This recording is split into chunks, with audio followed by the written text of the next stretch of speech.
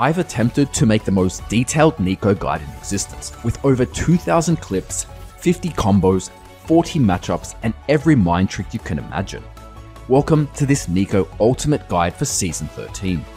I'm Zeus, and I've put as much information in this guide to help you emulate the best Neeko Pro and Solo Queue player builds and gameplay. This guide contains everything you need to dominate and reach your goal this season, and here's a quick preview of what to expect. In the abilities section, I'll quickly cover what her abilities do, then mention tips and tricks after each one to instantly give you an advantage in your next game. The build section contains 7 full cheat sheets that you can use right now in your next game.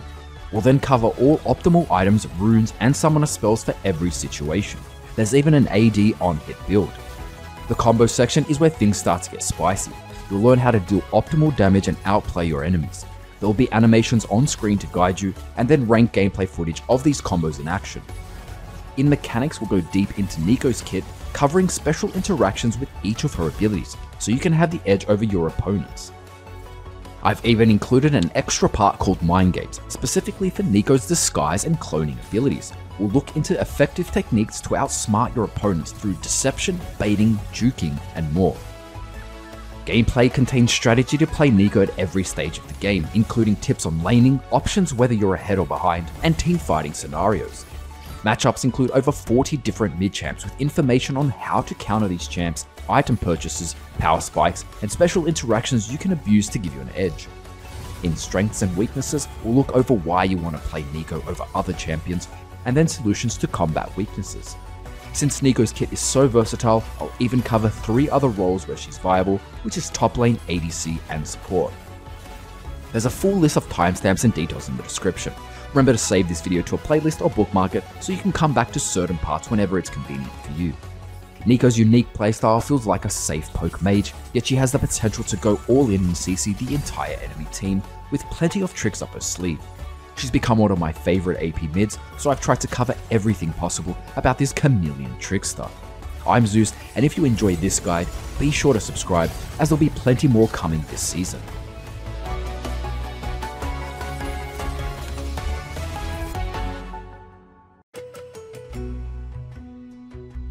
In this section, I'm going to quickly cover what Neeko's abilities do, then after each ability, I will show you tips and tricks to give you an advantage in your next game. So even if you know what the abilities do, you'll still want to watch all of this section.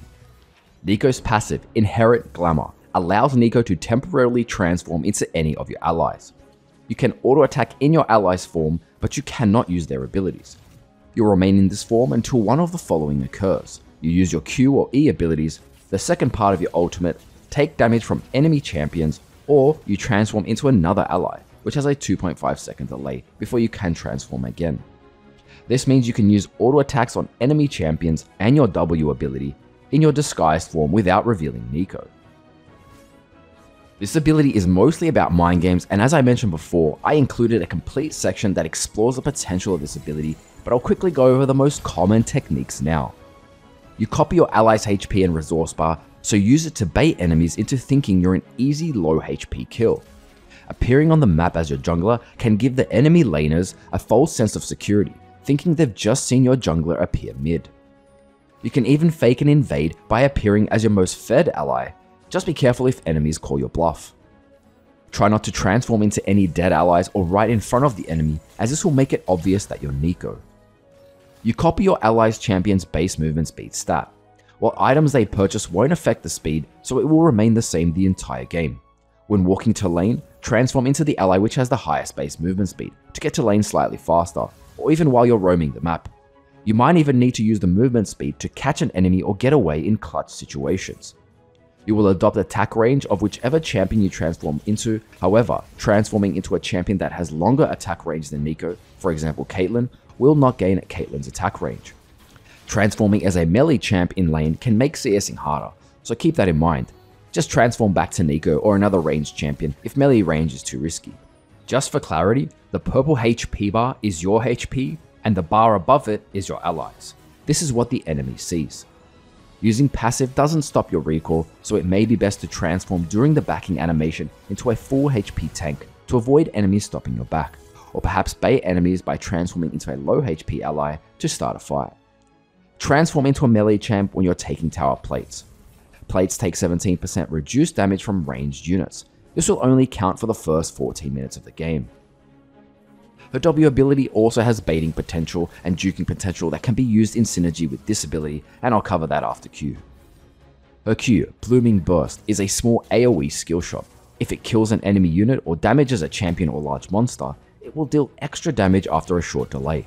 This ability can deal 3 ticks of damage in total, with the first dealing the most. Great for AoE damage when enemies are bunched up. This is good for wave clearing. Try to have at least one low HP minion to get extra procs. Ideally you want a very low HP and a medium to low HP minion to ensure you get the 3 Blooming Burst procs. Use it to take neutral monster camps, including blue buffs, dragons and barons, since they will trigger the extra procs. Use it to check brushes. If the animation procs again, there's someone in the brush.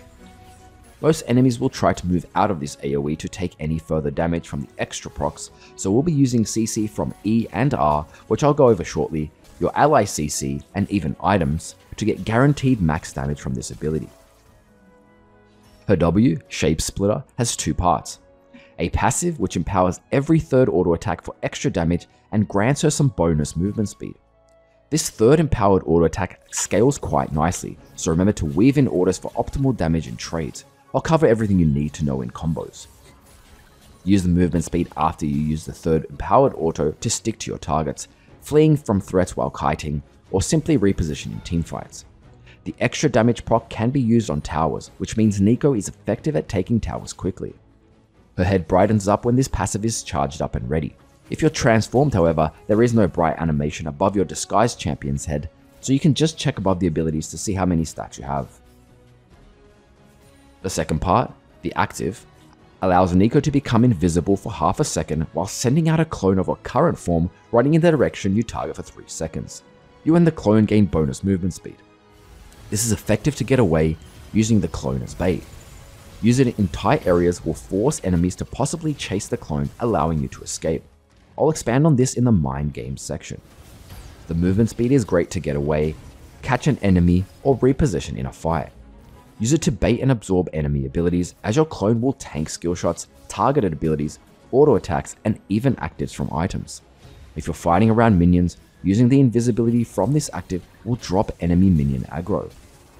It can tank up to 2 tower shots, which can be useful for a dive and a few other creative plays. The clone is great at checking brushes, as well as scouting areas where you lack vision, such as Baron and Dragon Pit, as it provides the same range of vision that champions have. This active doesn't cost any mana, but it has a long cooldown, around 20 seconds early game, so use it carefully as any time it's on cooldown, you'll be vulnerable to ganks. You can use the movement speed it provides to get to lane slightly faster or when roaming around the map, and it will be off cooldown when you arrive. If you need to use a health pot, use it before you create a clone. If you use a potion right after this ability, the enemy will be able to tell which is the fake Neeko, since the real one will have the green healing animation. Use this before an engage to surprise enemies, as it synergizes with your ultimate, which I'll follow up on this soon. There will also be plenty of effective techniques in combos.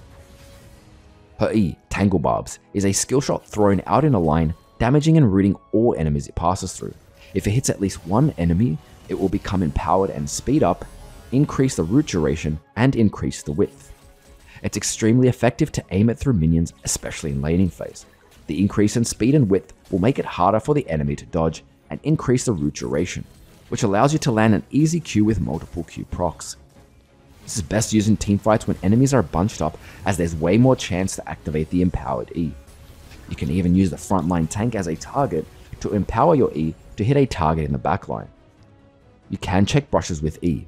If there's a tangle animation, there's an enemy in the brush. Each tangle animation represents a unit. This will be essential to setting up all your damage and generally making plays all game, so check out the combo section where I cover all simple and flash combos. And finally, her ultimate, Pop Blossom, is a large AoE ability that shields Neeko, stuns enemies, and deals damage. It takes just over 1 second to wind up, and even though you jump for around half a second before you land, you can still be hit by enemies. You have an initial shield, plus an extra shield that increases for each enemy champion nearby. It's great for both engaging and disengaging, aiming to hit as many enemies as possible, for not only the massive AoE damage and multiple enemy stun, but the increased shield. You can use abilities, flash and Zhonya's right before you leap in the air, but not during it. You can wind up your ultimate while disguised as your ally, and enemies will not have vision of your ultimate while it's charging. This makes it extremely effective to surprise and deceive enemies. Using the invisibility from W can also help with the surprise factor. Enemies can't see you charge up your ultimate if they don't have vision of you, so use it in brushes or even fog of war, for example if there's an enemy over a wall. Although her ultimate has insane potential to change the outcome of entire games, the channel and wind up time leaves plenty of room for enemies to react. Therefore, we'll cover every technique and strategy to ensure you increase success rate. There'll be effective techniques in the combo section specifically, but there'll be even more in-depth info in the mechanics and mind game section. As for ability order, for AP builds, Neeko's Q is the highest potential damage, wave clear and poke in lane, so max this first. Her E should be max second, as each level will increase the root duration and decrease the cooldown. Her W should be max last unless you are going AD Neeko, but we actually level this first in order to utilize the empowered auto attacks. I'll cover that in the build section, specifically bot and top lane. There are a few other variations with E and Q for the support role, and that will also be covered in the other roles section. And just for clarity, you want to level your ultimate whenever you can, which is level 6, 11 and 16.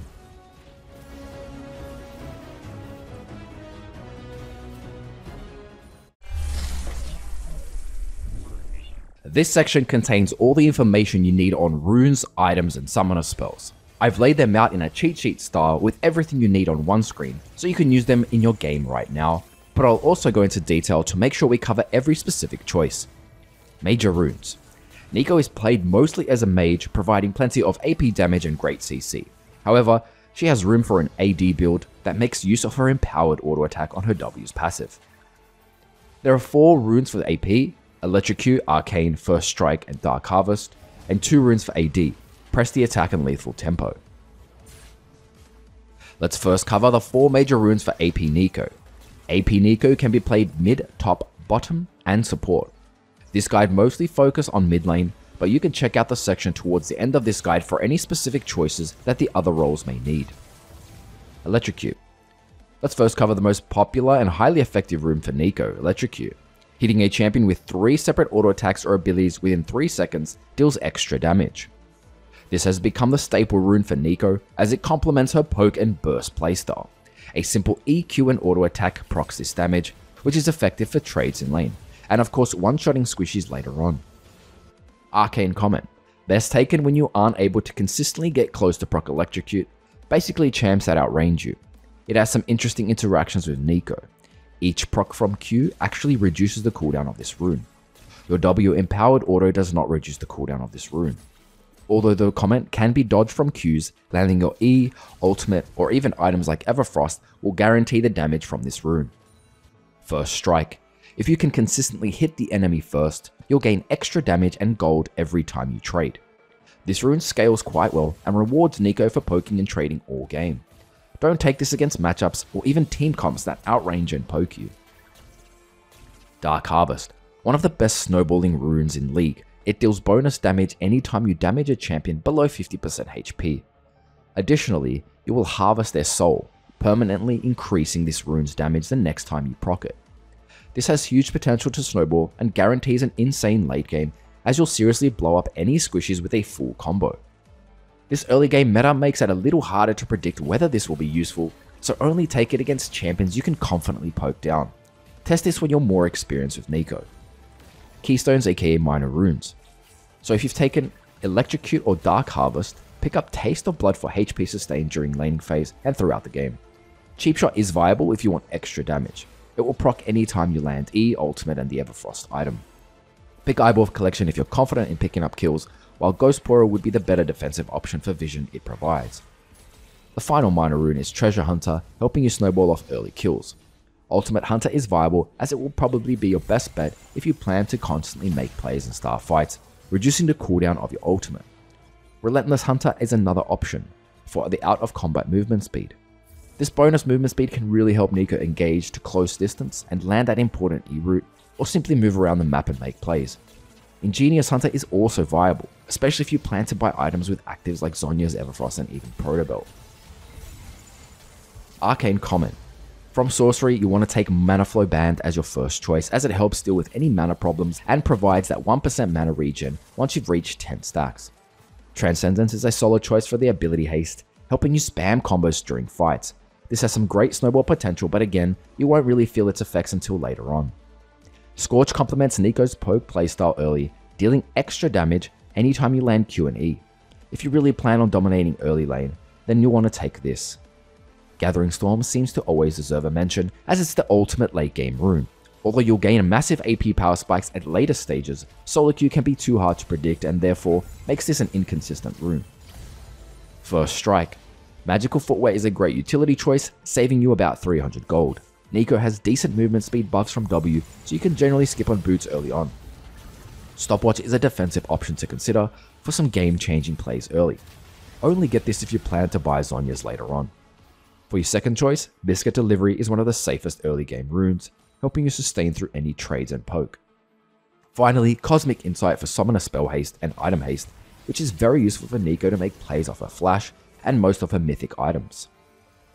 As for second page options with AP, you can pick any of the previous keystones. Some popular combinations are Mana Flow Band and Scorch, Magical Footwear and Biscuit Delivery, and Taste of Blood and Treasure Hunter. Others include Presence of Mind and Coup de Grace, and a defensive option, Bone Plating and Overgrowth, which I'll cover soon. AD on hit Neeko. Let's quickly cover how your playstyle should change when using this build. The most obvious change is her damage output. Instead of relying on abilities to do most of your damage, you'll now be relying on your auto attacks to get the job done.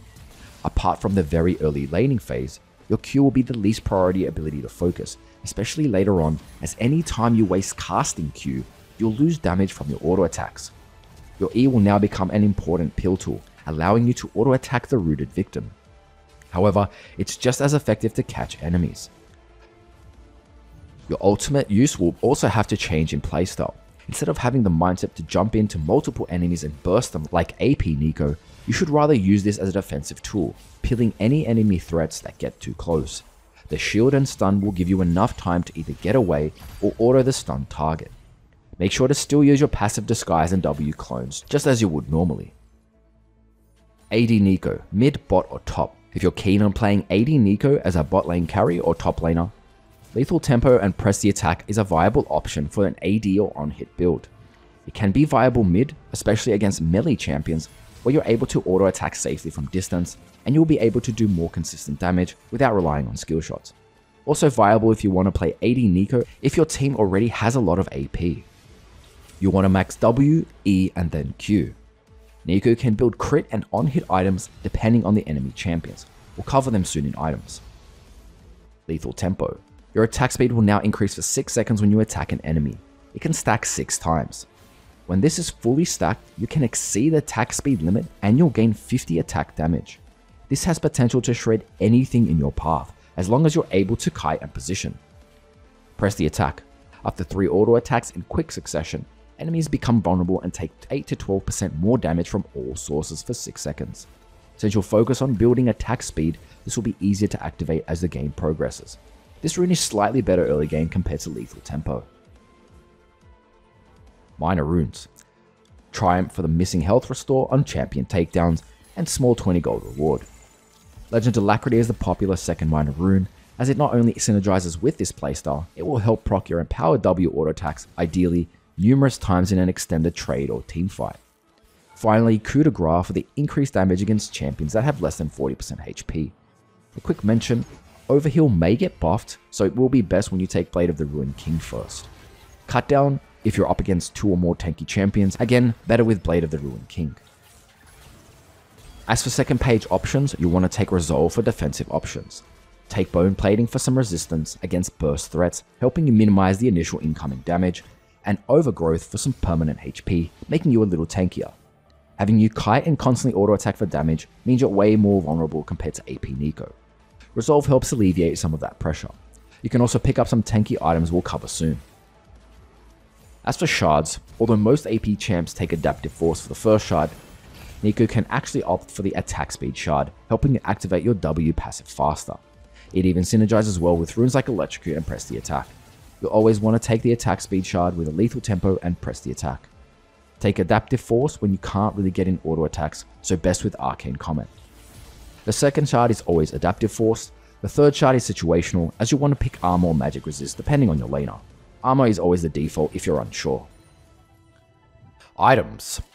I'll cover all the AP items first, then all the AD items. Starting items. Doran's Ring plus 2 HP pots.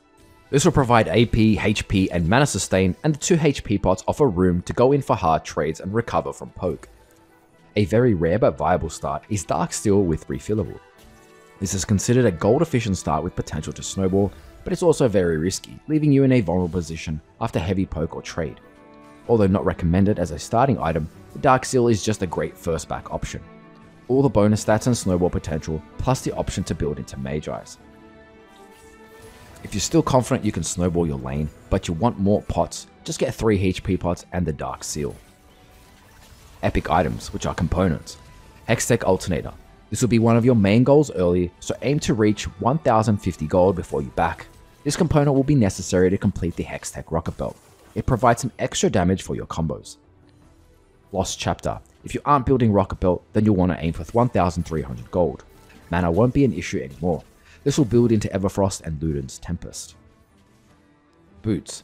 As a quick mention, you can rush your second tier boots before you finish your mythic, if you want to prioritize movement speed or any effects the boots provide. Sorcerer's Shoes. A very solid choice for Neeko, as the flat magic pen helps increase your damage, especially early on. Ionian Boots of Lucidity. A budget option providing Summoner Spell Haste, which is quite useful for flash plays. Mercury Treads and Plated Steel Caps. I don't really recommend defensive boots on Neeko, as you'll lose too much damage and utility compared to the 2 previous boots. If it's full AP or AD team, then it's a viable choice. Mythic items. We'll start with the most common mythic item on Neeko, and that's Hextech Rocket Belt. It provides AP, HP, and ability haste, as well as the important active that allows Neeko to dash a short distance, unleashing missiles in an arc, scaling with AP. After the dash, you'll gain 50% movement speed towards enemy champions for 2 seconds. This synergizes quite well with Neeko's playstyle, as you'll need to get close and stick to your enemy in order to land an effective E and of course an ultimate on multiple enemies. It becomes very effective against mobile champions that can disengage, providing another way to get close. There's quite a few combos in this item, so check out that section next for efficient strategies to one-shot and stick to mobile enemies. The second most common mythic is Everfrost. It provides AP, mana, ability haste, and even HP. Its active, Glaciate, deals scaling magic damage in a cone, slowing enemies by 65% for 1.5 seconds, but most importantly, roots enemies in the center, creating possibilities to CC lock even the most mobile enemies. We can use this CC to guarantee multiple procs from our Q, land our E root, and keep enemies CC to land our ultimate. This active counts as a stack towards Electrocute, and I'll show you how to effectively use this active in the combo section.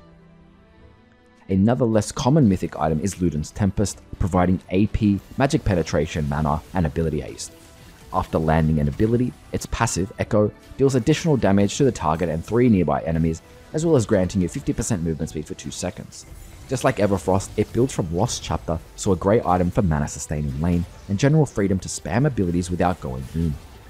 Although Luden's favors a more poke mage playstyle, Neeko usually takes on a playmaking role, and that utility is something this item doesn't really provide compared to the 2 last mythics. However, it does have some bonus movement speed. This item is best when you're ahead, and against squishier champs that aren't so mobile. Leandri's Anguish is the last mythic item built from Lost Chapter. The burn damage this provides is best taken against 3 or more tanks, otherwise stick to the previous 3 mythic items mentioned. Legendary item choices. Zhonya's Hourglass. Not only does this item have a convenient build path with the Seeker's Armguard and Stopwatch, it's extremely affordable and counters so many champions, and not just AD champs. It also synergizes with Neeko's playstyle, as once you've used all your abilities and find yourself in the middle of the enemy team, you can just activate Zhonya's, wait for your cooldowns, and then continue outputting damage. There's a few interactions worth mentioning, and I've added that in the combo section. And by the way, just because it has so many advantages, if you're extremely confident you won't die and there aren't big threats, you can always skip Zhonya's. A quick note, since you do have a shield after your ultimate, Zhonya's may not be necessary straight away. Instead, wait until your shield is gone, then pop Zhonya's. Shadow Flame, a currently strong item that provides AP, HP, and magic penetration. Solid option after your mythic. Horizon Focus. The Hyper Shot passive activates anytime you land E or ultimate, amplifying your damage. The massive flat AP this provides will help you one-shot many squishies. For clarity, you can activate this with a max range Q, as well as the Everfrost active. Rabadon's Death Cap, the ultimate late game item for AP champs. Once completed, it will provide a massive power spike, increasing all your AP by 35%. However, it comes at a hefty cost of 3,800. If you're against 3 to 4 squishy champs and find yourself snowballing, then this will take advantage of that, seriously allowing you to burst, one-shot and deal massive amounts of damage in teamfights. Void Staff. This will be the #1 choice to counter magic resist. Although usually bought as the 5th or final item, don't hesitate to buy this earlier if you do notice enemies buying MR. Many high elo players actually consider this as a 2nd or 3rd buy, regardless of how the enemy team is building, perhaps for the cheap price and as it counts as another mythic passive. Banshee's Veil, a solid defensive item against AP threats with an extremely useful spell shield that blocks the next enemy ability, which against certain threats could be the difference between winning and losing a teamfight. Magi Soulstealer. Although it's the cheapest legendary in the game, it's pretty risky on a champ like Neeko, who needs to position as close to as many enemies as possible. Unless you're really ahead in snowballing, don't take this. Morellonomicon. This will be necessary against heavy healing comps. If your support has Chemtech Putrefier, you really don't need this. Nash's Tooth. This has high potential on Neeko as long as you can consistently kite and auto-attack enemies. Considering she already auto-attacks quite heavily in her combos, she makes use of the extra damage on auto-attacks quite well. It can even be purchased when playing AD Neeko too, for the general attack speed and on-hit effects. This synergizes well with the split pushing strategy, and I'll mention tips in gameplay. Lichbane. Considering Neeko outputs plenty of damage from her W and powered autos, this synergizes perfectly with her playstyle. Apart from bursting champs, it's an amazing item to split push and take towers. Enemies will be forced to deal with you or risk losing towers extremely fast. Cosmic Drive. This item can synergize well with Neeko with the flat stats it provides and movement speed passive to kite enemies. Basically, anytime you land abilities, it provides extra movement speed which scales with AP haste. Demonic Embrace. A damage over time item anytime you land abilities. This is great to purchase anytime the enemy has 3 or more tanks. It also makes you a little bit tankier, providing flat HP. So AD items, some starting items. Doran Sword plus 1 HP pot. Provides attack damage, HP and Omnivamp, allowing for sustain over longer lanes. You want to take this against laners you can consistently auto attack, like melee champs in top lane, or maybe bot lane, or you'll have a support with heals. Longsword plus 3 HP pots. Against lanes that have plenty of poke, you'll need 2 extra HP pots to help sustain and keep you healthy. This will build into your mythic item. Some components for AD Neeko. One of your first main goals for Neeko is Noon Quiver, providing AD attack speed and additional physical damage to minions and monsters. This will be necessary to complete 2 mythic items, Kraken Slayer and Gale Force. Vampiric Scepter, another item worth mentioning, especially for the lifesteal it provides, building into Blade of the Ruined King. Boots. Berserker Greaves.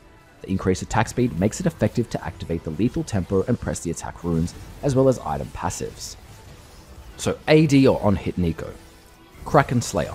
The first and most popular AD mythic, specifically for AD Neeko, is Kraken Slayer, providing AD attack speed, crit strike chance, and the Bring It Down passive, which deals additional true damage every 3rd auto attack, scaling with bonus AD.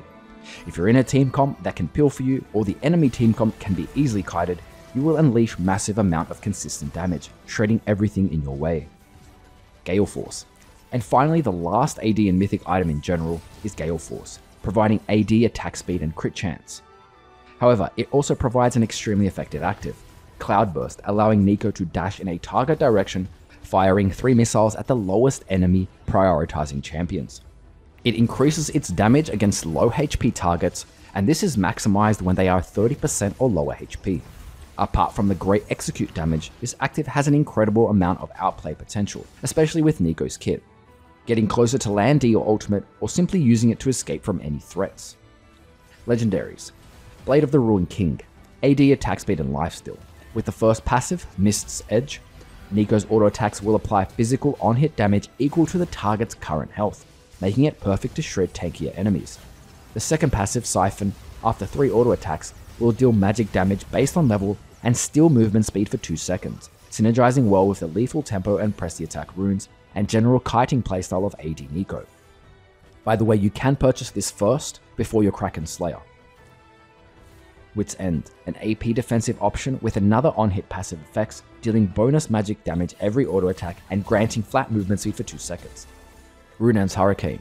As well as the attack speed, crit chance and move speed, the passive, Wind Fury, fires 2 bolts to nearby enemies, scaling with AD, and these bolts apply on-hit effects and can critically strike. With these items, you'll be way more effective at dealing damage to multiple enemies in teamfights. It synergizes well with your W-empowered auto attack, as each bolt will count as a charge.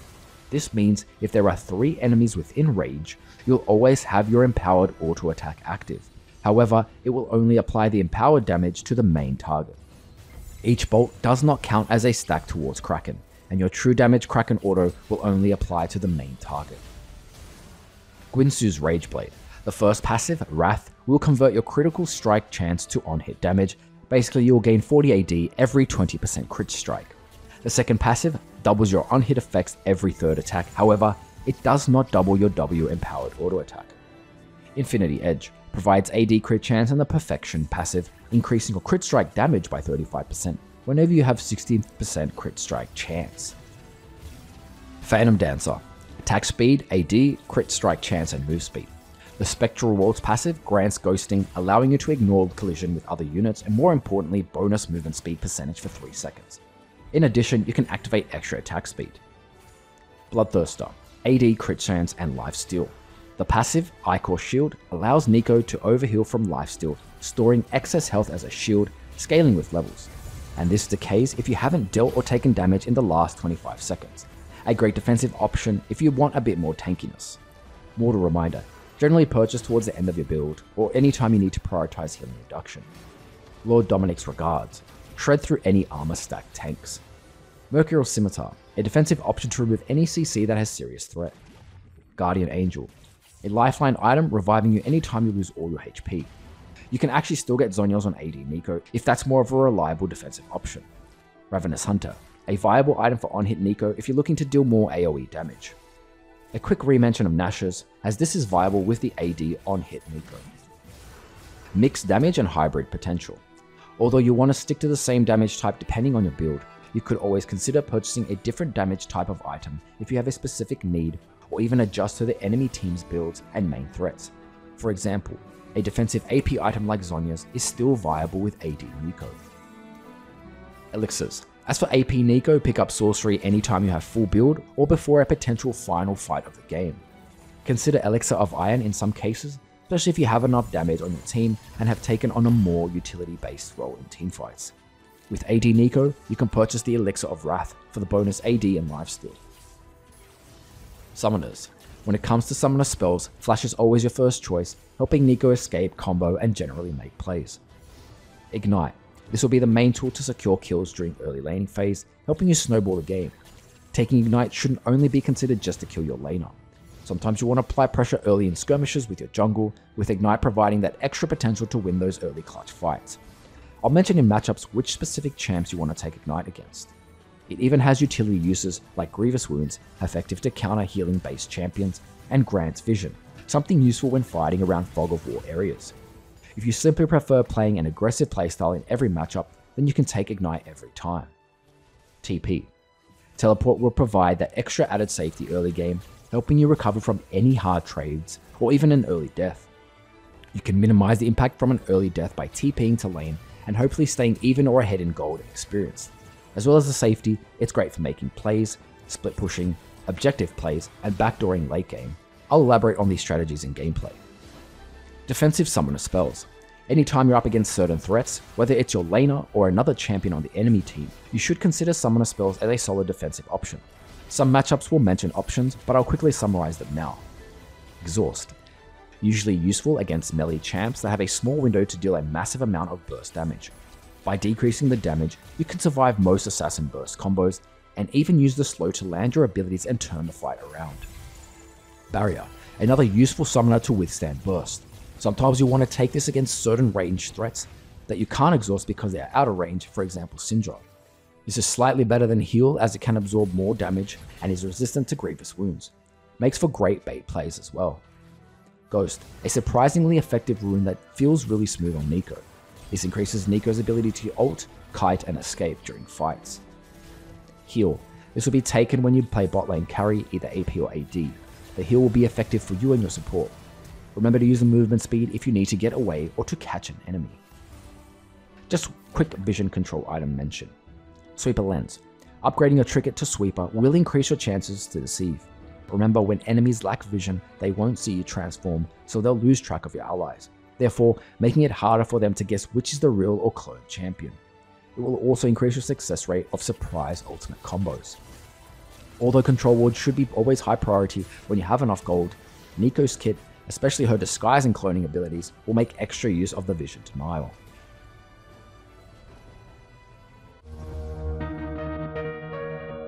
Let's quickly cover some interactions before we look at combos. Q range note. Your Q ability will only start to cast once you're within the Q radius range. If you press Q outside of this range, Neeko will start to path towards that direction until she is in range, and then she will cast it. It's important to get a good feel for the range, otherwise this can feel quite clunky and may even mess up the rhythm for your combos. Empowered E Reminder. As mentioned in abilities, your E increases in width, speed, and perhaps most importantly, root duration, making it very effective when using it through any units, especially minions and champions. Keep this in mind when performing combos, as the increased root duration can be chained to CC the enemy even longer with your ultimate and even the Everfrost active. Empowered W auto attacks. When Neeko has charged up her W auto attack, her empowered auto animation has a smaller windup, so it basically sends out the auto attack faster than her normal auto attacks. Just make sure you get a good feel for this, and be aware of when the next empowered auto is up so you can have a smoother combo. Also, you can use the empowered auto W bonus movement speed to position or get closer to execute your combos and generally kite your enemies. The main poke combo, E then Q. You want to E, and if it lands, instantly throw out your Q. Great poke combo that allows you to deal a good chunk of damage from long range, especially if you can't get in range to auto attack. E is best used through minions when using it in lane or through other champions during teamfights. If your E isn't empowered, you'll usually only get 2 Q procs. If you don't land E root, simply hold onto Q to save mana. Main poke combo 2, Q then E. When you are extremely confident you can land your E root, then it may be optimal to use Q first, since each Q proc will take just under a second to bloom again. Essentially, you'll need the enemy to stay in your Q AoE for 1.5 seconds after the first Q lands in order to get those 2 extra procs. This is effective when enemies can't see you and are walking in a predictable path. Main trade combo number 1. E, Q, empowered auto attack. Once you hit E, they'll be rooted, allowing you to potentially proc the max damage from Q and even an auto attack. Again, E is best used through minions or enemy champions for a longer route. Charge a W passive before this combo if you can, to proc the empowered auto attack for optimal damage. Guaranteed 3 procs, Q, E, empowered auto. Similar to the previous combo, but this guarantees max damage from Q if you land E. Again, you must be confident you'll land E, otherwise the enemy will move out of your Q AoE. Add an empowered auto for optimal damage. Quick notes before your first cast of ultimate. There's a few disadvantages of using auto attacks, Q and E while you're channeling ultimate. Using any of these slows you down when you really need to position deep and leave the enemy without any escapes. Unless of course you land E, then enemies can't escape. Therefore, once you press R, completely focus on landing it, then follow up with abilities. Okay, full combo close. R, Q, E, empowered auto. This combo assumes you are close enough to the enemy or enemies in order for them to be stunned from your ultimate. Once they are stunned, follow up with Q, and right before the stun runs out, use E to further CC them. Continue with auto attacks, making sure to get at least 1 empowered auto. If you want to surprise enemies with your full combo, make sure to transform, use W, then R while in clone. As mentioned before, enemies won't see the windup of your R while you're transformed, allowing for deceiving engages. This is a full combo if you need to gap close and you've landed E. E, ultimate, Q, auto attack. Now if you've landed E, ideally you want to land your empowered E from range and you're now ready to move in with your ultimate.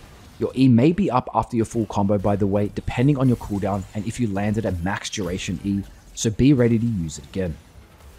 The Blast Cone ultimate. Ultimate, then auto attack the Blast Cone. We'll be using the blast cone mechanics to knock us up and into enemies. Once you start channeling your ultimate, auto attack the blast cone, aiming to be in areas where most enemies are located. You can even attempt to steal epic monsters like barons or dragons by timing this when monsters are low HP. Blast cones are positioned around in very effective spots, mostly in the jungle. Use the empowered blast cones to close even more distance. Invisible windup. W, then ultimate. Press W, then instantly press R. You'll start channeling your ultimate while invisible, leaving players with less time to react. Add a flash at the end for an even bigger surprise factor, so it would be W, ultimate, then flash. The sneaky ult combo engage. You want to use your passive to disguise, press ultimate, then W. While casting the ultimate in your disguised form, enemies will not see the casting animation around you. Then use your W clone to go invisible, basically leaving enemies with only half a second to react. Add flash at the end to get even deeper areas with multiple enemies nearby. Let's cover chain CC and discuss whether it's best to start with E root or ultimate stun. Just for clarity, in order to chain CC, you want to time each CC one after the other, just as each one is about to run out. If you simply just throw all your CC at once, aka stacking CC, you'll essentially be wasting that CC duration. When it comes to chain CC, is it better to start E or ult? Your ultimate has a bigger chance to land if they are already close to you, and they don't have dashes or blinks or flash up. So if these conditions are met, you want to use your ultimate first, then once enemies are stunned, use Q and auto attacks, then use E just as the ultimate stun duration is timing out. Now if enemies have a dash, blink or flash available, if you use E first, there's still a chance that they get out of your ultimate range once you start channeling it, because the duration of E by itself is not that long. However, if you start channeling ultimate, then land your E route, they'll have no chance of getting out.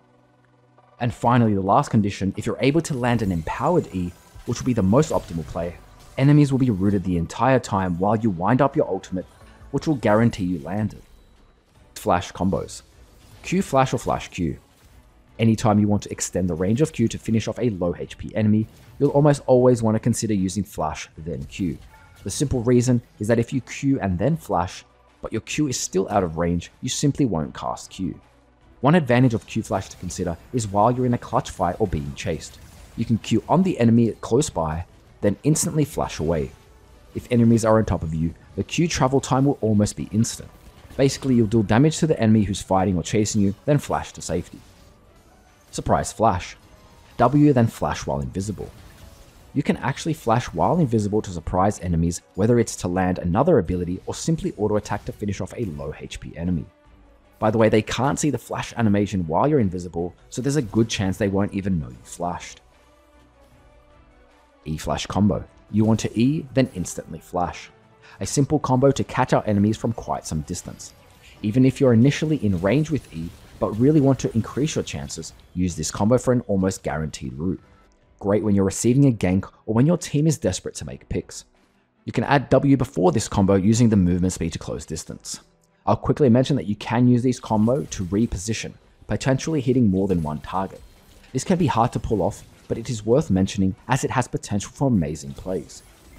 So using the E flash mechanic in a solid pre-6 combo, let's try this reliable route combo.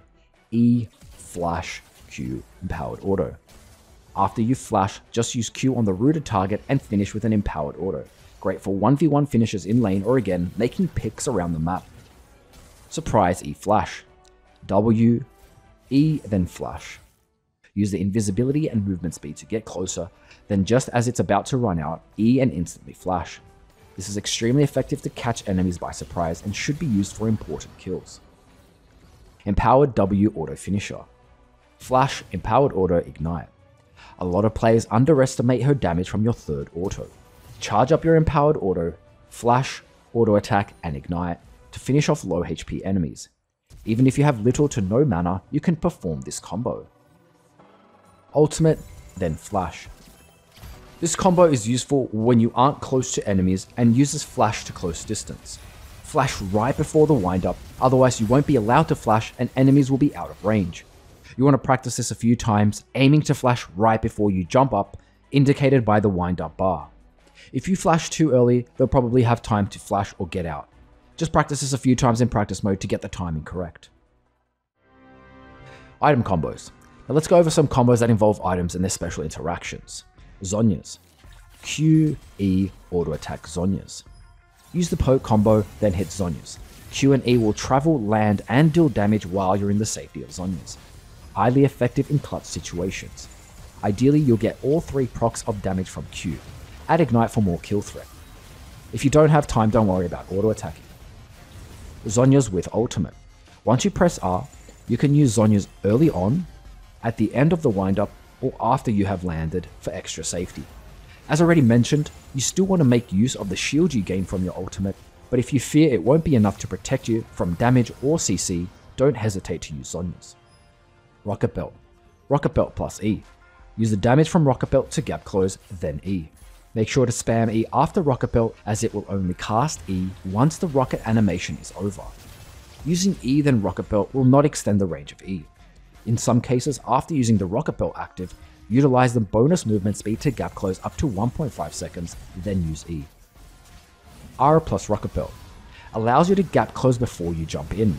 Flash is still better for gap closing and surprising enemies, but this combo has a much shorter cooldown. The auto attack cancel. Auto attack, Rocket Belt, auto attack. This is a general combo with Rocket Belt that allows you to cancel the auto animation, essentially allowing you to auto attack twice much faster. Basic massive gap closer. Flash, Rocket Belt, E. You can seriously catch out enemies from an entire screen away with this combo. However, the tough part will be landing your E. Best used when making a pick on immobile targets or when enemies are grouped up. You can use the movement speed after Rocket Belt to get a little closer, but this will take away from the surprise factor. With a summoner spell like Flash, you never want to waste it on low value kills, so only use it on big bounty threats or if the kill leads to an objective. Massive Gap Closer 2. Rocket Belt, E, Flash. Same concept as the last combo, but a bigger surprise factor, as you'll be utilizing the E Flash combo. Again, you can use the movement speed from Rocket Belt to close any distance for 1.5 seconds before you use E Flash. A Gap Closer ult combo. Start this combo disguised as a low threat champion, but this isn't necessary. W, R, Flash, Rocket Belt. Use W towards the area you want to land your ultimate, then while invisible press R. As already mentioned, it will start channeling the ultimate while invisible, and just about as the first cast is finished, you want to immediately Flash, then Rocket Belt to gap close and engage, preferably on multiple targets. Although the W provides some surprise, you'll almost never want to run straight through vision areas, as many players who anticipate this can flash or dash out. Therefore, it's best when you flank from Fog of War, preferably from an angle. Everfrost. Apart from combos I'll cover shortly, you can use this active before any of the previously mentioned combos. The slow and route this provides will increase the chance of landing all your abilities, and you should always aim to chain CC where you can, instead of wasting CC by stacking it. Of course, there'll be moments in games where you just need to output the most damage as possible in the shortest amount of time, so unloading everything at once is completely fine in that situation. Synergy with Q. Everfrost synergizes well with Q, as you'll be able to output all the procs from Q on a rooted target, or even get an extra 1 proc if you only manage to slow them. Chaining CC. Everfrost with E and R. Use the root from Everfrost to chain CC with either E or ultimate. If you've missed the Everfrost route, but at least slow champions, you'll still have a much greater chance to land E or position for your ultimate. Standard E first. E, R, Everfrost. Once you land E, press R and start the windup. Then, aiming to CC chain them, use Everfrost active. This is best when you can't land an empowered E, since the route won't be long enough for enemies to say CC long enough while your ultimate winds up. Therefore, we'll be using the Everfrost active to keep them CC'd longer, ensuring you land that important ultimate. Gale Force. Similar to Rocket Belt when you're playing AD Neeko, you want to use this active for a few different reasons. The first is to simply use the damage to finish off low HP enemies, as the active deals increased damage to enemies below 50% HP. Secondly, it has great defensive use, as you can use it to dash to either dodge an enemy ability or get away. A final use is to close distance to land E, so the combo would be Gale Force then E. Considering your AD on hit Neeko, you'll be aiming to output damage through auto attacks rather than abilities. Lichbane combo. Although it's a niche item, it's worth mentioning. There's no real unique combo with Lichbane, but ideally you want to proc this at least once, which is easy, or 2 or more times in longer combos and extended fights. By the way, you can actually get a Lichbane proc from W, which is surprisingly quite useful. Here's a combo to get 2 Lichbane procs. E, R, auto attack, Q, auto attack, W, auto attack. You'll get at least one empowered auto attack as well. The W here is simply used to trigger the Lichbane proc. It will be best to get an empowered E for the higher CC duration, but that won't always be possible. Double or more item combos. Everfrost plus Sonya's. Press Everfrost then Zonya's. Since the Everfrost active takes time to cast and has a travel time, you can use this anytime you're in a threatening position, perhaps after you have ulted and are surrounded by multiple enemies. Hopefully it can help your team capitalize on the rooted or slowed enemy while you're safe in Zonya's. Niche combo.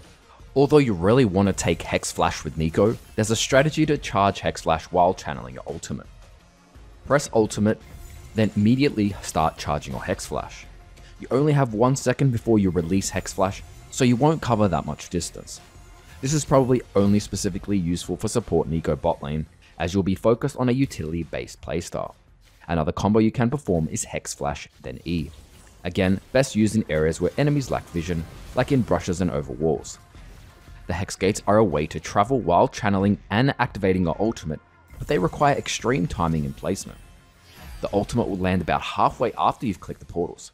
Good luck. Now let's cover some mechanics specifically to Neeko's kit. This won't exactly be breakthrough information, but these small tips might just give you the edge you need to outplay your opponents. A passive. In order to fully understand this disguise mechanic, it's important to understand the enemy's perspective, seeing what they see when you play Neeko. Anytime you play against a Neeko yourself, especially a skilled Neeko, pay attention to how they use this ability and notice how effective they are at deceiving. You're able to keybind your passive in the menu, so you can quickly change into any of your allies or back to Neeko. This will make it slightly quicker to change in clutch moments, instead of using your mouse to click the champion portrait. I'd only commit to this if you're already experienced with Neeko and you're thinking about becoming a Neeko main, as you'll need 5 keys for this and can already be overwhelming considering all the other keys you need to think about. Transforming into a champion with a faster space movement speed can help you get to lane and around the map slightly faster. Here is a list of champions with faster movement speed than Neeko. No need to remember this, but once you start seeing a few of these in your games, you won't have to waste time on testing them. Of course, if you're just starting out, remember to test it right at the start of the game by transforming into every ally champion until you see the fastest movement speed. When you break your disguise by using a spell, you'll put this passive on a 25 to 10 second cooldown. However, sometimes you can tell enemies know it's you.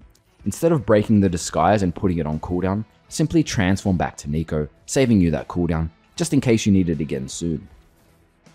Neeko is able to stay huge if she transforms into an ally that has been altered by Lulu. You'll stay like that indefinitely while transformed. Tower shots will not break your disguise. Most players aren't aware that Neeko can take tower shots without revealing your disguise, so you can actually use this to fool them into thinking you're the real champion. Best used when it's safe and you're close to or full HP. The transform bar can be a little inconvenient at times as it covers some information like rune cooldowns. Make sure you kind of keep track of your own cooldowns, as the information will be covered. A Q. Spell shields only block one instance of damage, so enemies can still take damage from 1 or 2 procs, so Q is generally useful to remove or bait spell shields, and you might still get some damage off. But it's not just about landing this ability that you should be thinking about, but also how the enemy will move after they take damage from the initial Q proc. If it's a fleeing enemy, you want to make sure you throw it so they walk into the AoE, hopefully taking 1 or 2 extra procs of damage. Even if you've rooted them, this should still be kept in mind, as when they attempt to run after the root, you'll want to make sure they take 1 or 2 more procs. Maximize the range of Q against enemies with range. Use the outer edge of Q to gain slightly more distance, saving you from getting closer to the enemy. This will be harder to aim and easier for enemies to escape your Q AoE, but it will be much safer against certain long range threats. Quick wave clear tip: at max Q rank, remember to auto 1 minion in the backline, then Q. Basically, you should have enough damage for the first Q proc kills at least 1, and then it can proc again to kill the rest. This can also depend on how much AP you have and the time of the game. Sometimes you'll want to wave clear, but minions are close to full HP. If an enemy champion is close, just use them to get some extra procs. This is also useful to thin out the wave anytime you're laning and notice your waves stacking up. Although the AoE is small, you should always try to aim for multiple enemies when possible. It can increase your potential to 1v2 or even more. Her W. Once activated, you'll be invisible for half a second. You want to use this loss of vision against targeted attacks and abilities, especially in those clutch moments, as cancelling one auto from the enemy can win you a fight. Your clone will draw enemy minion aggro.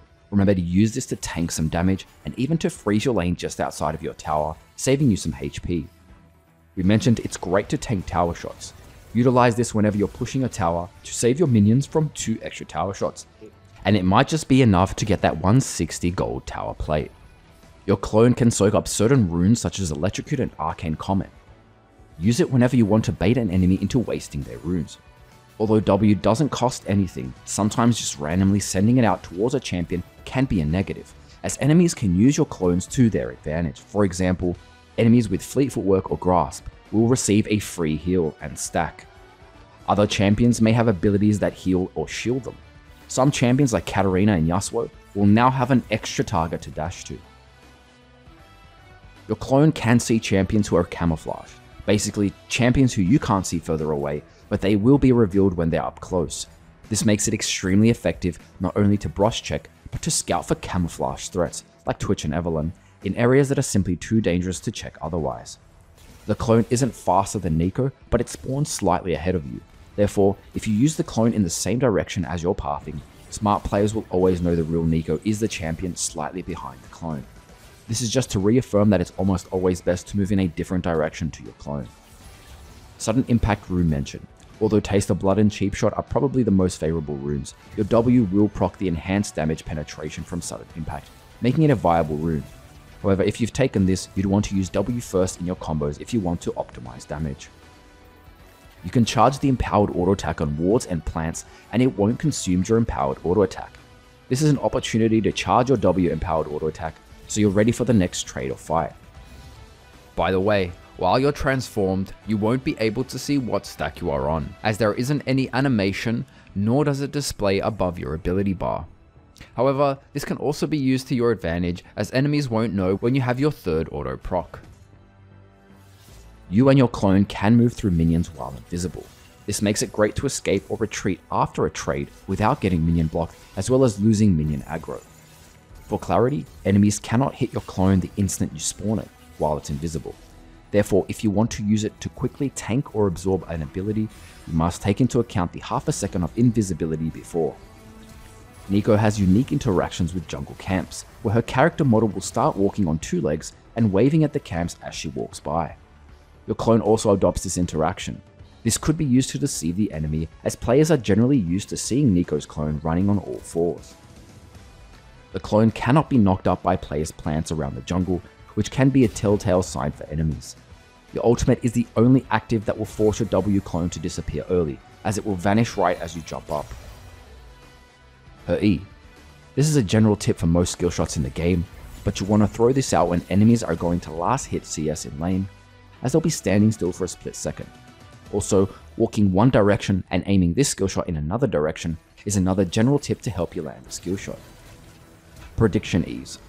Without using a target to empower your E skill shot, it's generally easier skill shot for enemies to dodge. Sometimes you'll have to predict or simply guess which way an enemy will move or where they'll be pathing towards.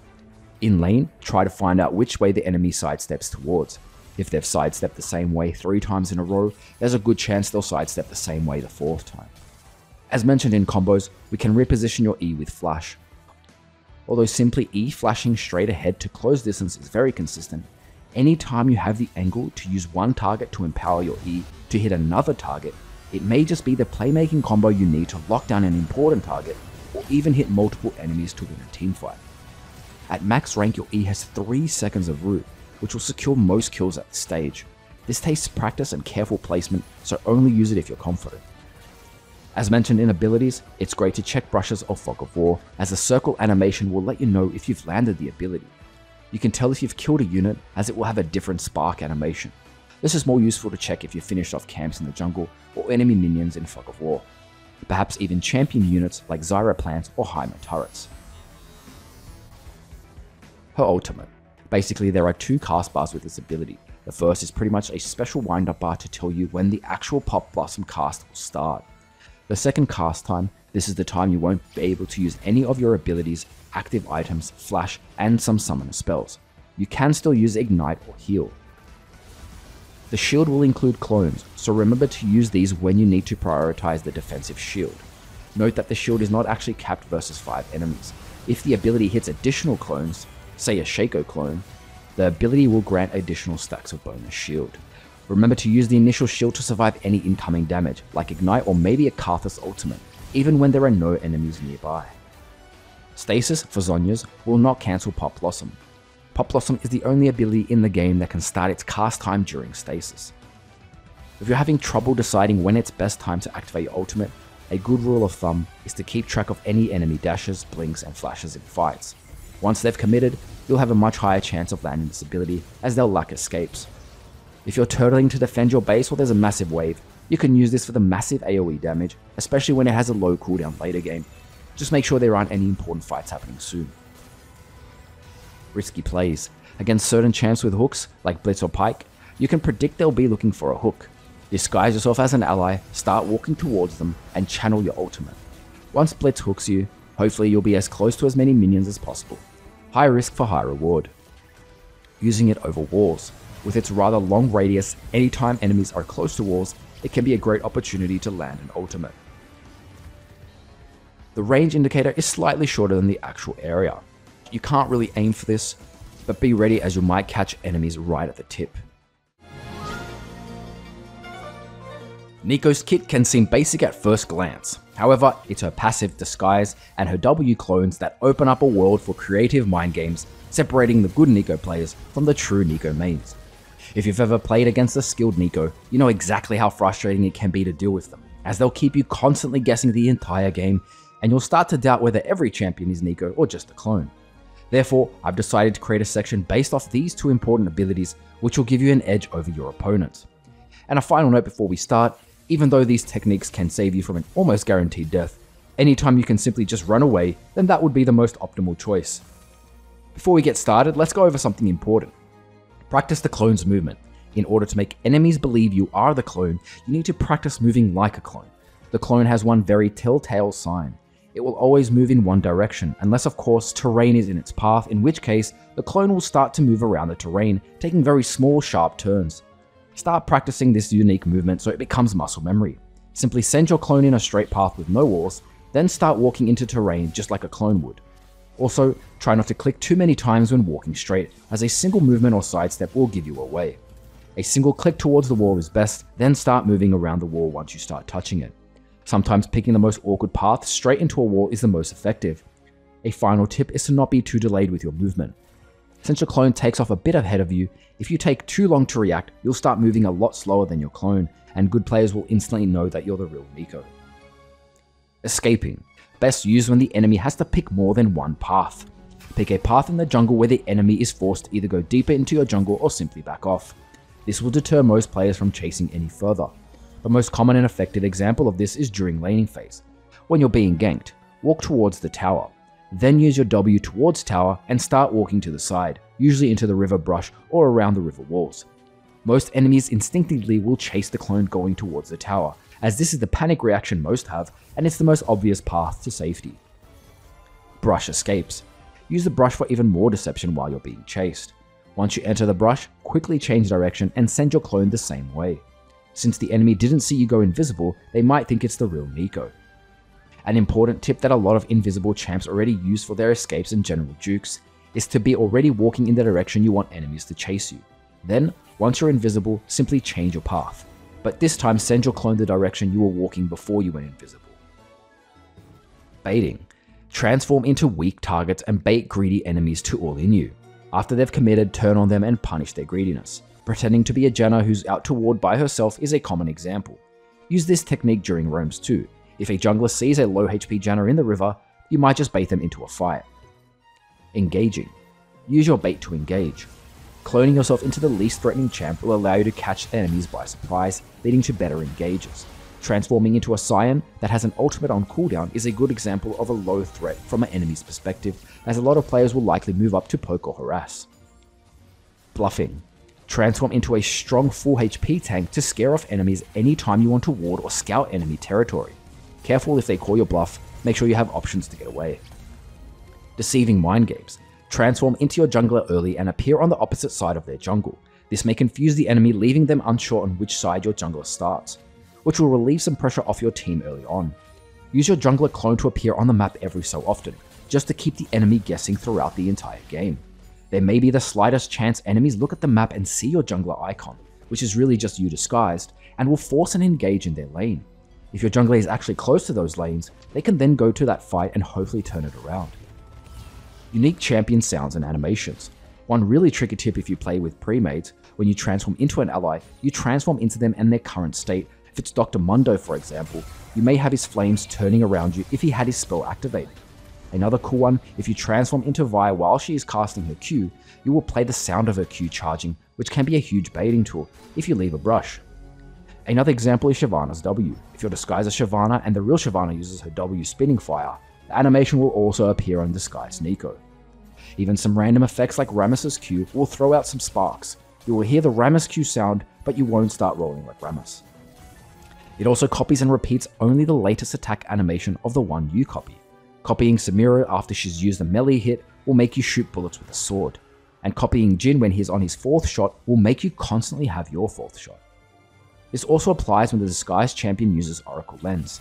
Neeko disguised as the champion will have the sweeper animation above, although you won't have the actual effects of the sweeper, just the animation. Recalling animation will be heard if the champion you're disguised as starts recalling. Lane switcheroo. Perhaps when your lane is stale and you have time to make a play, consider lane switching. Pretend to be a top laner or one of your bot lane. Best used when your support is either near base or maybe they decided to roam top and you can make your way bot. Abuse players' muscle memory. You can slowly teach players to ignore your clone if you just keep spamming W towards them multiple times. This will let their guard down, and the next time you do it, they may just ignore you, leaving you with a great opportunity to ult multiple enemies. Clone champions. Anytime you have allied champions that have clone abilities, you'll want to abuse this by turning yourself into a clone. Transforming into Shaker, for example, then pressing W when your Shaker has ulted, will create confusion for the enemy team, as they'll literally see 4 Shakers on screen. It will be difficult for them to know which is the real Shaker and which one is Neeko. If you use W while transformed as Kha'Zix, it may trick enemies into thinking Kha'Zix has used his ultimate. Any other champions that have invis like Shaco and Vayne will also work. This has a similar effect with camouflage champions, which are basically invisible until you're within a certain distance. Brushes and Fog of War areas to check as clone. Don't just check brushes while in Neeko form. Use a vulnerable champ, which baits champions like assassins to possibly use all their ultimate and abilities, baiting important cooldowns. You can then counterattack by turning on them in some cases, especially if they've used important abilities. Since the clone does take off a little bit ahead of you, some players will pick up on this as an obvious sign that it's a clone. Remember to clone allied champions with speed ups to make the clone even more realistic. If people see a Hecarim zoom by, it will be harder for them to tell it's a clone, since Hecarim is a generally fast champion. Deceive combo. W transform. Stay as Neeko, press W, then instantly transform into an ally, and you generally want to keybind the transformations. You want to use this when enemies are bunched up around Fog of War and generally around areas they lack vision. Again, this will involve you changing your keybindings to instantly transform instead of having to press the champion icon with your mouse. Basically, the strategy here is to make enemies actually believe the champion in front of you is the real champion because they can clearly see you behind them. Unpredictability. Try different strategies. One game, constantly transform. Another game, rarely transform. Then comes one important team fight, transform, and enemies will forget you even have that ability. You'll have a much better chance to catch them off guard, or try both strategies within the same game. Right before or during a team fight, run in and use W clone, and watch enemies run away. Good to clone or even bait abilities if enemies fall for it. You could even do the opposite, where you go in and send your clone the other way. This is best when you have Zhonya's, as you could get instantly jumped on. Every game will be different, so thinking of ways to mind boggle your enemies should be high priority. Impersonate champion movements. Try to act like the champion you have copied. For example, Soraka players generally stay further back. If you've transformed into an AD, move side to side and auto attack just like a lot of ADs do. Even spam dancing can make enemies feel like you're the actual champion, as it seems more personal, or they'll just be focused on your taunt. So they won't register that you're possibly Neeko disguised. For example, Nami players can be known for their dance spam taunt. Force enemy abilities or summoners. This technique is similar to bluffing, as you want to aim to become a threatening champion to either force an enemy ability or even their summoner spells. Simply walking up to vulnerable champions as a fed Hecarim can spook enemies and pressure them to waste abilities or flash either in defense or panic mode. The better you become at this, the more you'll find yourself absorbing and baiting important enemy abilities, even ultimates. A small nerf interaction list. We mentioned earlier about certain champion abilities that you can use to further deceive your enemies. However, some will actually give you away. I'll only mention a few visual and sound interactions that you should keep in mind, as they may give you away against players who are paying close attention. You'll pick up on way more interactions as you start experimenting with Neeko, but these are a good start. Obvious visuals that give you away. When you turn into Evelyn above level 6, you won't be able to stealth. Jhin, your 4th shot bar won't change. Graves, your 2 shotgun bar won't change. Urgot, knees color won't change. Corki missile won't reload. Misfortune won't proc the love tap passive. Some champions that indirectly nerf your disguised ability. Camille, she may use her passive adaptive defenses to tell if you're the real Neeko. For example, if you're transformed as an AD champion but she sees an AP shield on her passive. Twisted Fate, anytime TF uses his ultimate, he will cancel your passive disguise and reveal you. Neutrals, Annie, her passive bar won't change. This can actually be used in your favor, as most players will go aggressive on Annie when she doesn't have any stacks, since she won't have her stun active. If you want players to move away from you, then transform into Annie when she has full stacks. Champions that change forms. With the following 3 champs, you can only change into one of their forms, regardless of what form they have currently taken. Elise will always take on her human form, so generally players will keep their distance as they are expecting a long-range cocoon. Nidalee will also be in human form. Players may start sidestepping as you approach, as they'll be expecting a long-range spear shot. Jace, you'll take on Jace's hammer stance, which is melee range. Before we end this section, I just want to finish off by saying, in order to learn about the mind game potential of Neeko, it's not really something technical and easily defined like combos. A combo, as long as you press all the buttons correctly in the correct order, will have the same outcome. However, when it comes to mind games, this will mostly come down to experience, intuition, and of course the most important variable, real player or players you're up against. These mind games are not something you can simply practice against bots like combos. It takes real game experience against real players in clutch situations to truly outplay opponents. And just because something may have worked on your last 9 opponents, the 10th player may not fall for the same tricks. Some techniques like transforming into low HP champions to bait enemies works exceptionally well against less experienced players, whereas higher elo players will rarely, if ever, fall for the same tricks. I would suggest testing one technique at a time, as trying to use multiple strategies at once can be overwhelming.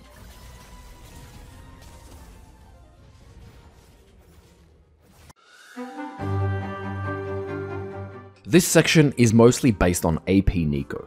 For other lanes and playstyles, check out the other roles section. Early game laning phase. If your team decides to invade, you want to level your E.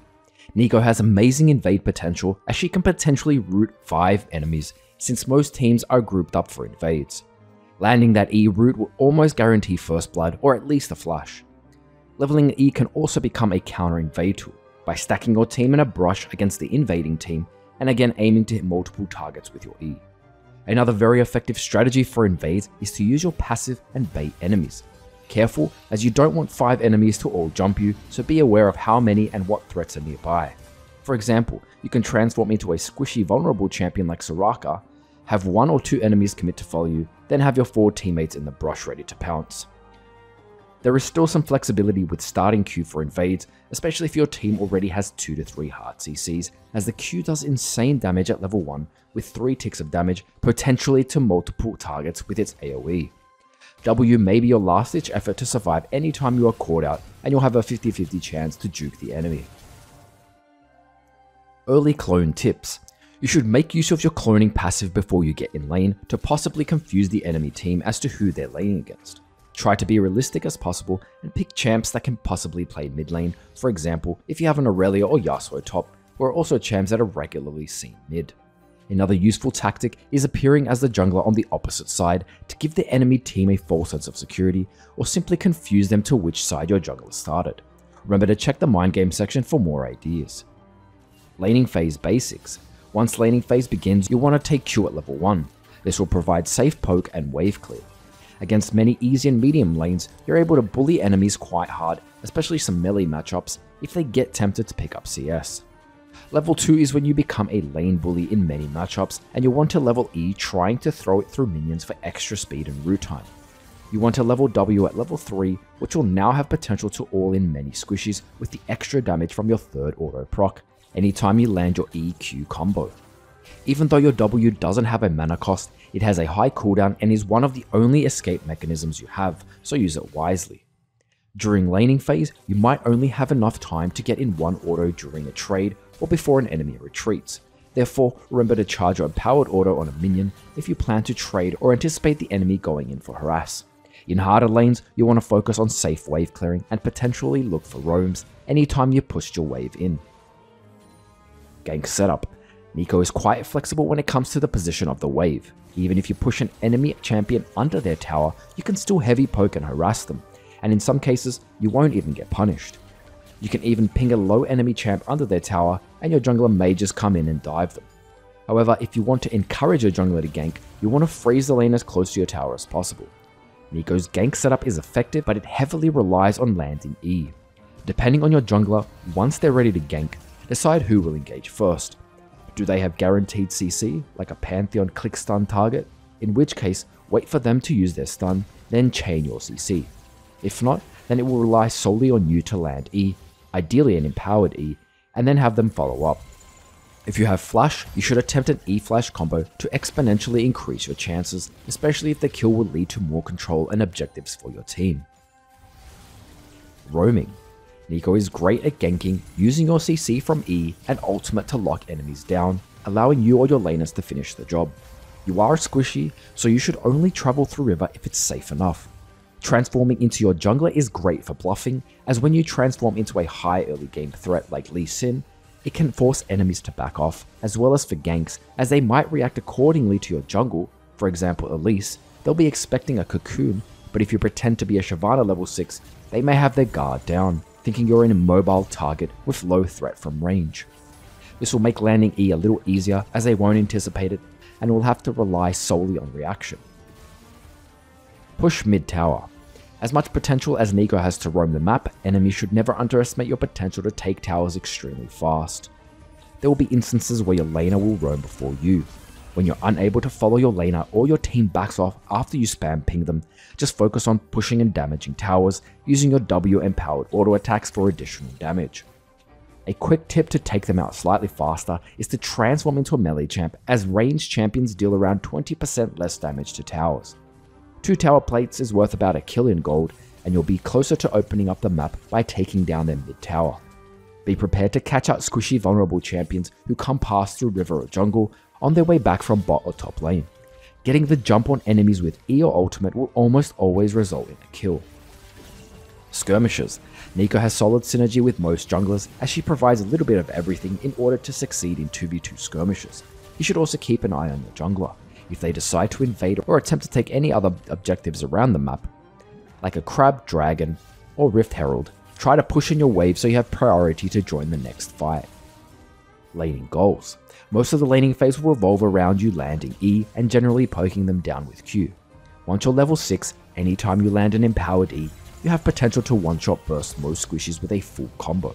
Remember to force fights around objectives, as Neeko is incredibly effective in teamfights, especially around early game focused areas, like bot and top lane, jungle, and the epic monster pits.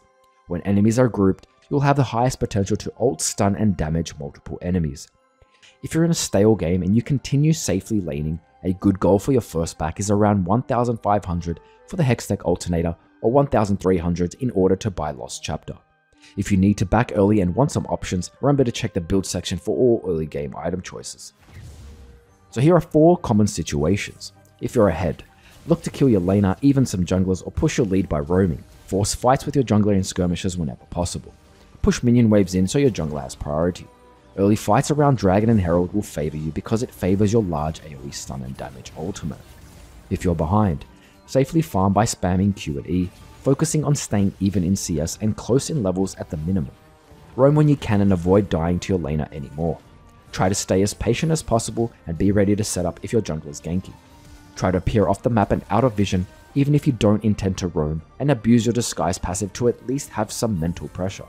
Applying pressure may help your other laners, as the enemy mid will be spamming missing pings, consequently forcing other enemy laners to play passive. These last two conditions assume your team is even in golden levels, so let's cover two more conditions. If you're ahead but your team is behind. Being considered as mainly a mage, you need to focus on bursting the enemy champion that is fed and has a shutdown. Assuming your enemy laner is behind, now it's time to spread your lead to other lanes that are struggling. You're dealing plenty of damage at this point, so if possible, do what you can to output damage early so your teammates can pick up some kills on low HP targets. This doesn't mean you should always engage and put yourself at risk, because you're still worth a shutdown, but allowing your teammates, especially late game carries, to pick up some needed gold will give you that late game assurance. If you're behind but your team is ahead, at this point you'll lack damage but your W utility, E root, and ultimate CC is extremely useful. You have peel potential, so find out which of your allies have the best chance of carrying. Use your CC from E and ultimate to keep them safe from any enemies close by. Don't be afraid to die in a fight at this point, if it means you can stall time and soak up enemy abilities, allowing your teammates to capitalize and deal more damage. Even simply going into the enemy backline, aiming to stun as many as possible and forcing them to stay back while you W juke, E root, and Zhonya stall, this will give your carries a chance to output damage without much threat. It's not the damage from your abilities that's important here, but the 3 to 5 seconds of an unkillable threat from the enemy's perspective that will make the difference. Mid-game. Mid-game is the perfect time for Neeko to shine. You'll usually have 2 to 3 AP items, which is enough to burst most squishies, so be ready to catch out enemies. Making picks with or without your team should be your focus. A single pick can really open up the game, giving your team the advantage to take objectives. You do plenty of consistent damage to epic monsters from your max Q damage and W auto procs, so be sure to take these when you can, saving your CC and W active whenever you need to turn and fight. Fights around the river, jungle, and epic monster pits are great for Neeko, as already mentioned. Not only are champs grouped up, increasing your chance to damage and CC multiple enemies, there's plenty of brushes and lack of vision for mind games.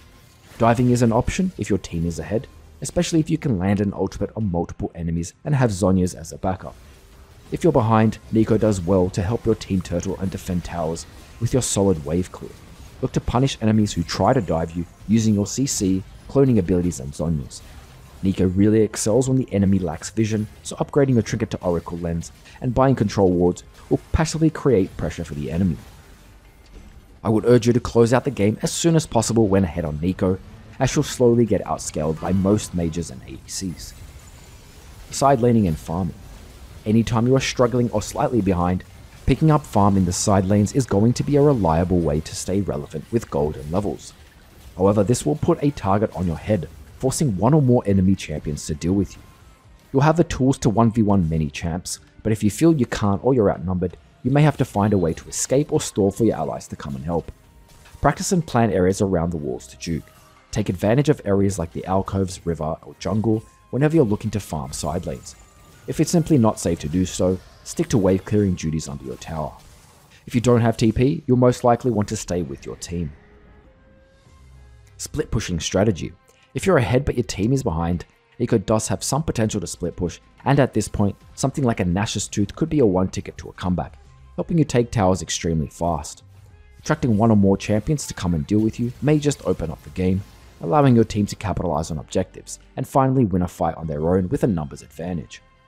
Remember, you're playing assuming your team is behind at this stage, so players like this can give you a decent chance to come back, as it will only get harder from here on out.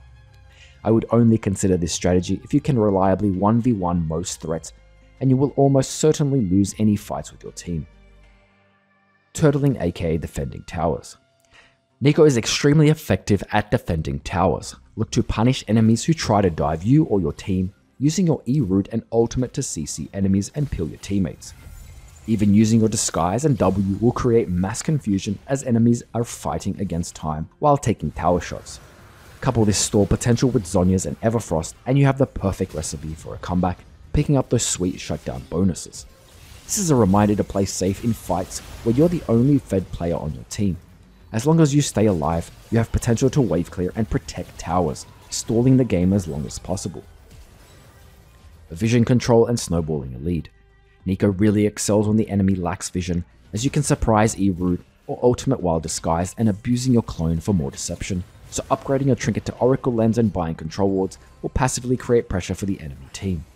I would urge you to close out the game as soon as possible when ahead on Neeko, as your chances to ultimate stun multiple enemies and one-shot most champs will slowly decrease once players finish off their Guardian Angel and Zhonya's Hourglass.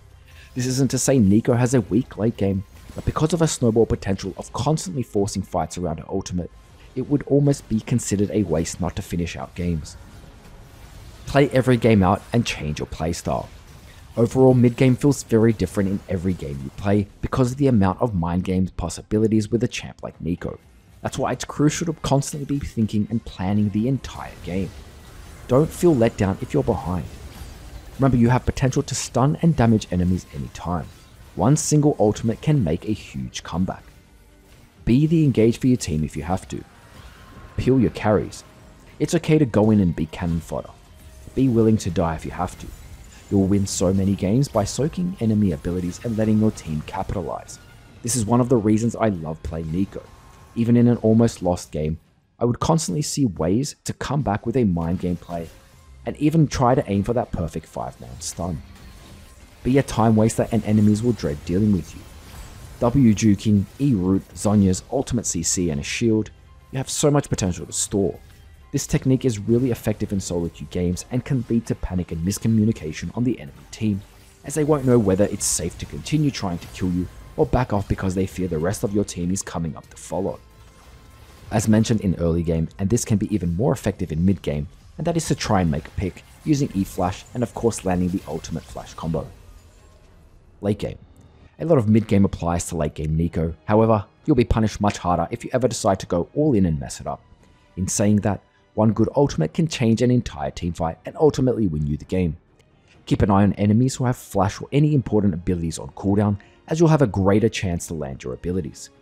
Try to build accordingly, keeping in mind factors like your team comp, enemy team comp, damage output, and the runes you've chosen. For example, if your team needs more damage, you want to prioritize high AP items like Horizon Focus or Death Cap, especially if your team has enough CC and tankiness already.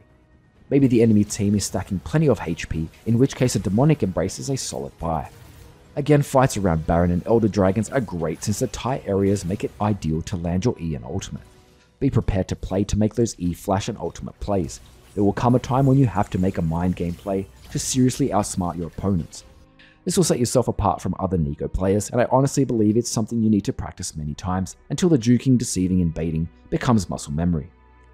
Being able to constantly have the perspective of what the enemy team sees and is thinking will allow you to abuse this sort of psychological warfare that a champ like Neeko possesses. Emergency backdoor strategy. This really makes Neeko such a versatile champ. If the chance to backdoor arises and you possibly have TP, be ready to make a play. If enemies have an open base and you are confident they're out of base or at least the main threats aren't around, it's your time to TP in and win the game. With Nashor's Tooth and perhaps a Lich Bane, you'll shred towers. Neeko in terms of damage scales well into the late game.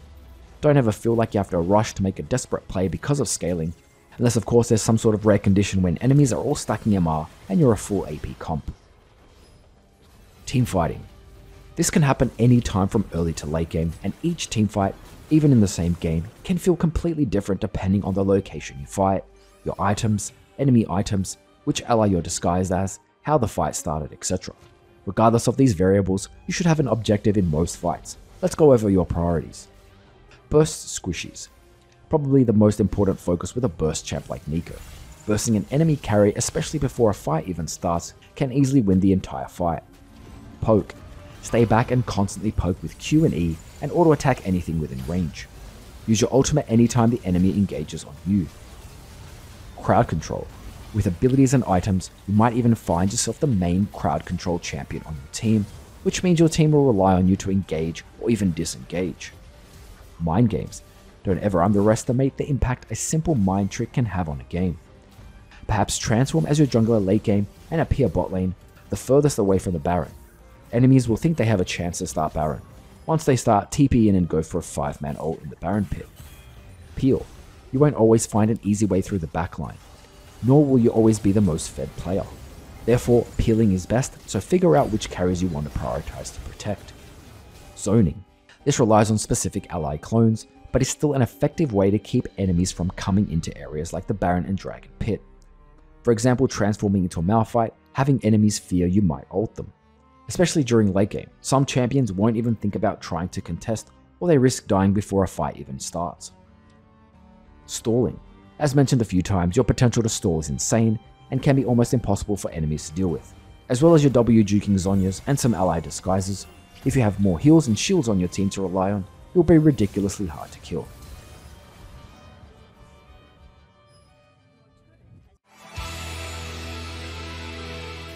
Matchups can be a little subjective since some players find some champions harder than others. Perhaps they have played against a certain champ and are therefore confident in knowing when to go in and when to play safe. I will do my best to be neutral as possible, assuming all skill levels are equal, and focusing mostly on the champion's kit. I'll be listing champs into easy, medium, and hard. Easy matchups are lanes where you can quickly become the lane bully, and you mostly outrange these champions with your Q and E. You can abuse certain melee matchups early with your empowered W auto attacks. As long as you consistently land empowered E, using all the tips throughout this guide, you'll instantly dominate these matchups and have high kill pressure, so be ready to ignite and go all in, as some of these champs need to be punished before they can reach level 6 and scale later on. Medium matchups are usually skill based. You can't just rush into trade unless you have a safe window to do so. Most of these are quite even in terms of range, therefore dodging and landing skill shots will most likely determine the winner. If some of these seem a little harder early on, the more experience you gain playing Neeko, then they'll become easier over time. Hard matchups usually involve champions that counter most of your strengths. These factors include, but not limited to, longer range skill shots, high mobility, and high burst. Another key factor is peel, as any time you are charging your ultimate, they can essentially negate all your potential to combo them. If you need extra safety, check out the build section for runes and item tips. TP might be also necessary to ensure you recover from any bad trades early or even an early death. A final point with hard matchups is not to worry too much if your lane doesn't go your way early on. Neeko excels in teamfights, especially in objective focused areas, so simply staying even in CS and levels by safely farming with your Q and E will enable you to dominate later on. Solutions will include strategies to play against the specific champion, different rune suggestions, specific item buys, abilities that threaten your survival, and windows when it's best for you to trade or even go all in. Remember, there are factors that I won't cover, like your ally or enemy jungler's pressure, going up against smurfs, very unconventional picks, and enemy roams from either top or bot. I will be prioritizing newer players in this section since many of them simply don't know what a champion is capable of, but experienced players can still learn a handful of valuable tips. By quickly covering important enemy abilities, a newer player doesn't need to spend time playing every champion in the game to understand what to watch out for. I will be mainly discussing the matchup throughout laning phase, including pre-6, level 6, and a little post-6. If you need more options to help you with your laning, remember to check the build section, as it provides plenty of information on early buys, rune choices, and even summoner spells that can make a huge difference in some of these lanes. Easy lanes, some quick runes and item tips. Since these are generally considered easy lanes, you can look for the most aggressive rune setup and item choice. You won't need to prioritize sustained runes. You can purchase damage focused items over defensive items, unless of course you have a bad start. Ahri. Pre-6, her main threat is her E charm, which will be followed up by her Q orb and W3 fireballs for a short hard trade. You can block her charm by starting with W in trades, using your clone to tank her charm. Even if you get hit by the first part of her Q orb, just walk sideways to avoid her second true part damage. Also, avoid standing behind minions so she doesn't have the chance to Q you and the minions, so force her to choose. After 6, she's going to be hard to lock down, so your best bet is to catch her out in fog of war around walls, in the jungle, and river with a full combo. Focus on CC chaining combos before she dashes away. Her main threat is that she can set up her jungler with her gap closing dashes and chain CC you. Take Merc Treads if behind to counter some burst and CC from charm. Annie, look for hard trades anytime her stun is down. Her stun is displayed beneath her health bar at 4 stacks, but watch out at 3 stacks as she can quickly use an ability to proc it. She can burst you at level 6 with a full combo and ignite. If you kill her and Tibbers starts attacking you, you can use W to stall and the movement speed to get away. Merc Treads are great to counter her burst and CC. Her flash stun combo is her only threat after 6. Brand. His W AoE skill shot is his main poke damage, and it is about the same range as your Q and E. His Q skill shot is his main threat, which stuns you when you are already ablaze from his passive. Use your W clone and movement speed to block and dodge these skill shots. When his Q is down, go for hard trades and all in. After 6, don't all in unless you are full HP, as his ultimate will bounce up to 3 times onto you and his damage is extremely high. Merc trades are optional if there's more AP or CC threats. Kassadin, his Q is his only safe poke tool. He gains an AP shield from his Q, so you should always wait until it's down to combo him. If he uses Q on you, force him to miss CS by going aggro on him with auto attacks. His W is an empowered auto, so he'll use it anytime you get close, so don't get into melee range. His E is an AoE in front of him, which reduces in cooldown anytime anyone around him has used abilities. Once he's level 6, he's hard to kill and you need to respect him, but you can kill him if you land empowered E, or if he ever Rs on top of you, then just instantly counter with a full combo. Lux, dodge her Q skill shot either by sidestepping or using your W movement speed. Anytime her Q is down, you are safe to hard trade. Watch out anytime she's low HP, as she may try to bait you with her W shield, and especially if she takes barrier. She can choose to play really safe with her E wave clear. Consider roaming, as you have a lot of pressure in river if she decides to leave lane. Merc trade's viable if they have a heavy CC team. Malphite, pre-6 is not a kill threat, but he will spam Q poke and it will add up, especially with Arcane Comet. Taking biscuits for HP regen will counter his poke and he'll go Try to consistently poke him, especially with auto attacks while his passive shield is down. It will regen every 10 seconds. As long as you aren't in melee range, he can't use his armor stacking W passive auto attacks and his E ground stomp. Respect his level 6 as he can one-shot you if he builds full AP and takes Ignite. Malzahar, anytime he E space aids the minions, you can go for a hard trade. When going for a trade, make sure to remove his shield with either Q, poke, or auto attack him first. Make sure to kill his minions to slow down his push. Try to get 2 to 3 Q procs to clear his voidlings.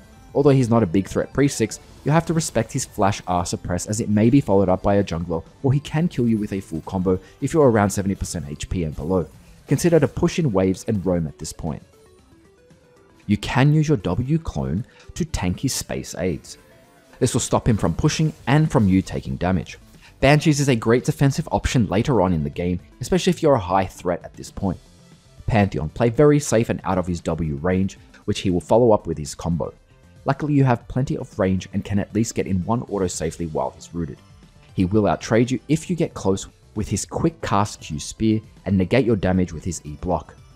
Especially watch out when he has 5 stacks under his HP bar, as he will amplify his Q, W and E damage and effects. Stick to EQ poke combos. Even at level 6 he can counter your roams with his Starfall ultimate.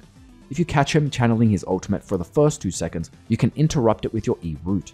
Anytime he Starfalls onto you, he will be telegraphed on the floor, which means you can time it with your ultimate for a guaranteed stun and even your E. Ping your teammates when he's level 6 if you see him walk out of lane. Ward around the river walls.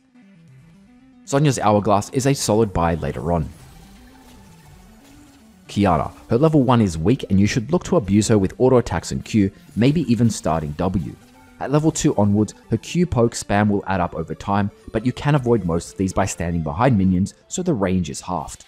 Respect her engage at level 3 as she has plenty of damage. You can safely trade once she has used at least one of her Qs, although she's quite mobile with W and E dash plus Q brush. Zhonya's Hourglass later is a great defensive option. Talon. His level 1 is quite weak as you can abuse him with auto attacks. You can rush level 2 to win a trade. Respect his passive damage, which activates at 3 stacks whenever he hits his Q and 2 parts of his W. He has a huge kill threat at level 2, even if you have about 80% HP. Try to at least dodge the second part of his W by walking back or to the side. You might need W movement speed in some cases. You can poke him down from safe range in the entire laning phase, and commit if you have Electrocute and empowered auto attacks. At level 6 you both have kill potential, but you'll either need to poke him down or get the jump on him. He becomes more of a threat to your team with his E wall jumping roams. Ward around river and wall. Spam ping your team when he's out of vision. Keep waves pushed and match his roams when you can. Zhonya's Hourglass is great to counter him later on. At this point he'll have a hard time killing you. Twisted Fate, his only real threat is his W yellow stun, which can be followed up by his Q and auto attacks for a hard trade. The stun card is also perfect to set up his jungler for a gank. Anytime he uses his W on minions or it times out, you can go for an EQ auto attack combo, abusing your auto attacks as much as possible. After 6, ping his level to your teammates and keep a ward either in lane or behind the river walls so you can see which lane he starts pathing towards so he can ultimate TP, as this is his main threat. Look to E root to cancel his ultimate if possible. Consider hard pushing waves so he can't just freely roam. Vladimir. If you are planning to go for kills, an ignite will be necessary to reduce this healing as well as damaging him in his W pool. You outrange him with Q and E and can mostly avoid taking his Q and E poke damage. If you are going in for auto attacks, make sure it's W empowered. Especially avoid his empowered Q when his bar under his health bar is full, even if you have to miss a melee or a caster minion. After level 3, once his Q is down, you can look for hard trades with auto attacks. At level 6, he becomes hard to kill with his sustain from Q healing and W for safety, even if you land E-root. Hopefully your support builds Chem Tech Putrefier, but if not, you should get Morellonomicon as your 3rd or 4th item.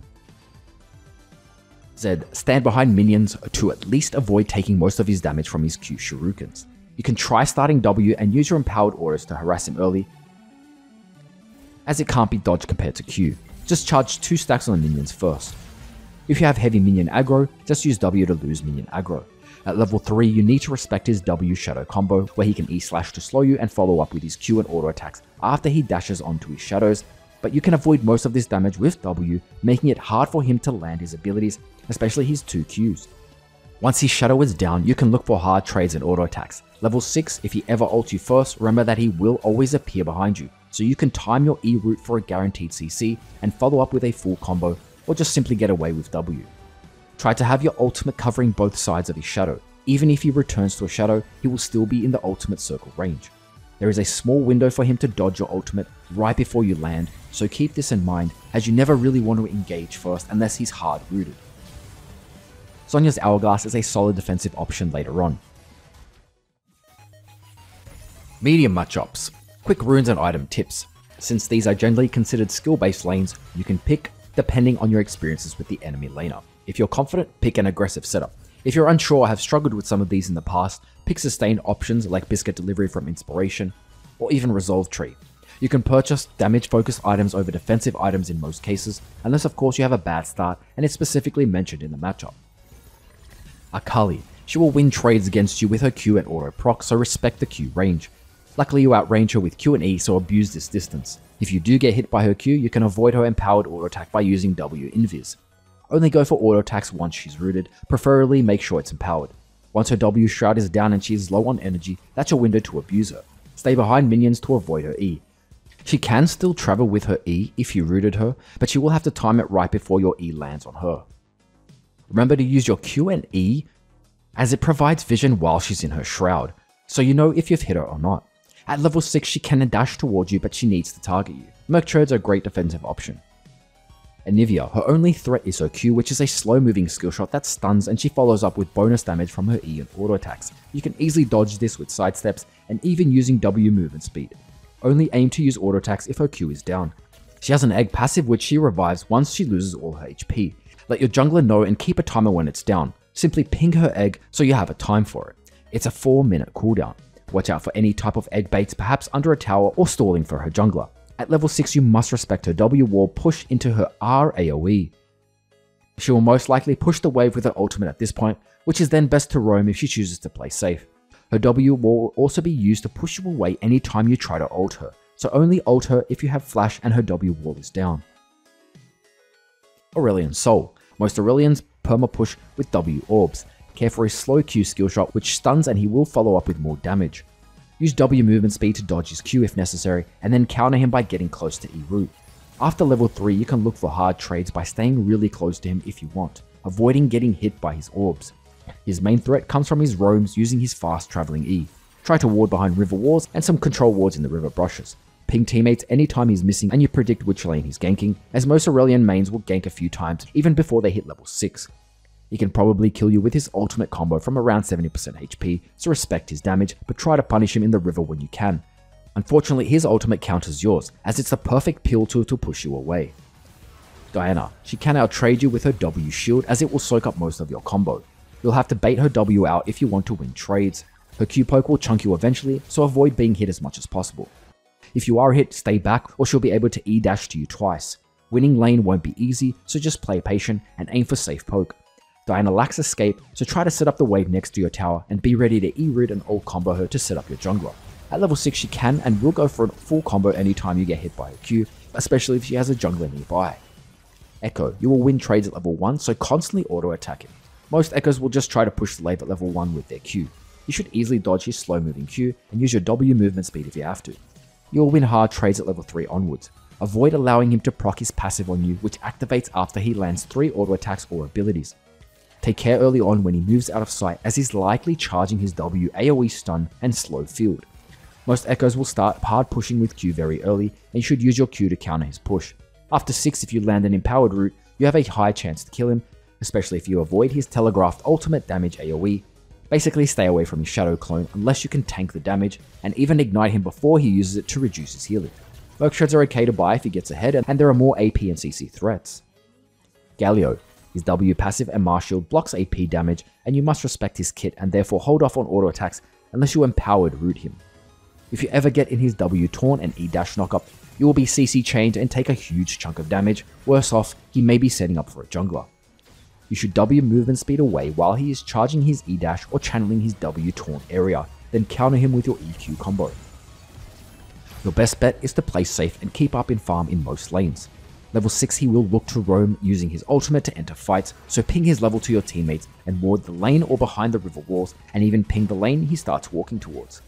There's a small window to cancel his ultimate with your E route just before he flies up, but you must be close.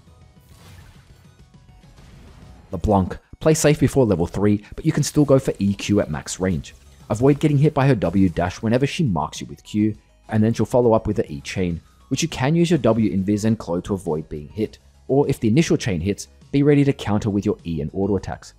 She's extremely slippery and is one of the few champs who can easily dodge your abilities, then return and hard harass you, so it might be best to play reactionary against some LeBlanc players. Try to predict she'll return by throwing your Q or E towards her W pad on the floor. At level 6 she can use one of her 3 abilities twice, which means she can burst you with a full combo. She struggles to push waves unless she's using her high damaging W ability, in which case you can abuse this as much as possible by hard pushing waves. This strategy doesn't work too well if you don't have jungle pressure and vision control. Merc Shreds is a defensive option to counter her burst and CC. A quick special interaction, you can use her clone for extra shield strength as it counts as another champion, however this is only effective when she's low HP. Orianna. Play safe before level 3, avoid being too close for her to Q ball poke you, as it will be followed up by her AoE slow W field and her empowered autos from her passive. This will just turn into a poke game, and you both have very similar combo and trades. After 3, it's best to bait her QW poke, then go for a trade anytime she wastes it. She can choose to play very safe, which makes it hard to get a kill. After level 6, watch out for her E shield and ult pullback bait under tower. Plenty of Oriannas to take barrier, so take that into account. Her ultimate is a great peel tool, keeping you away from her before you land your ultimate, but that depends on her accuracy. Look to roam if the lane becomes stale, as she can easily just perma push the wave. Sylas. His Q has 2 parts, and you should W movement speed away to at least avoid the second higher damage part. His E dash and then chain pull is his main gap close, so avoid it at all costs, or he'll follow up with his combo. Your W invis is a great way to avoid his W targeted spell. He lacks escape apart from his small E dash over some walls, so try to hold your wave close to your tower and be ready to set up for your jungler. At level 6, he can copy your ultimate and hold it for 1 minute and 30 seconds. As you already know, your ultimate is amazing for teamfights and it works really well with Sylas' kit, so this will make him a huge kill threat. The good news is that once he steals your ultimate, it will be on cooldown for up to 4 minutes early game.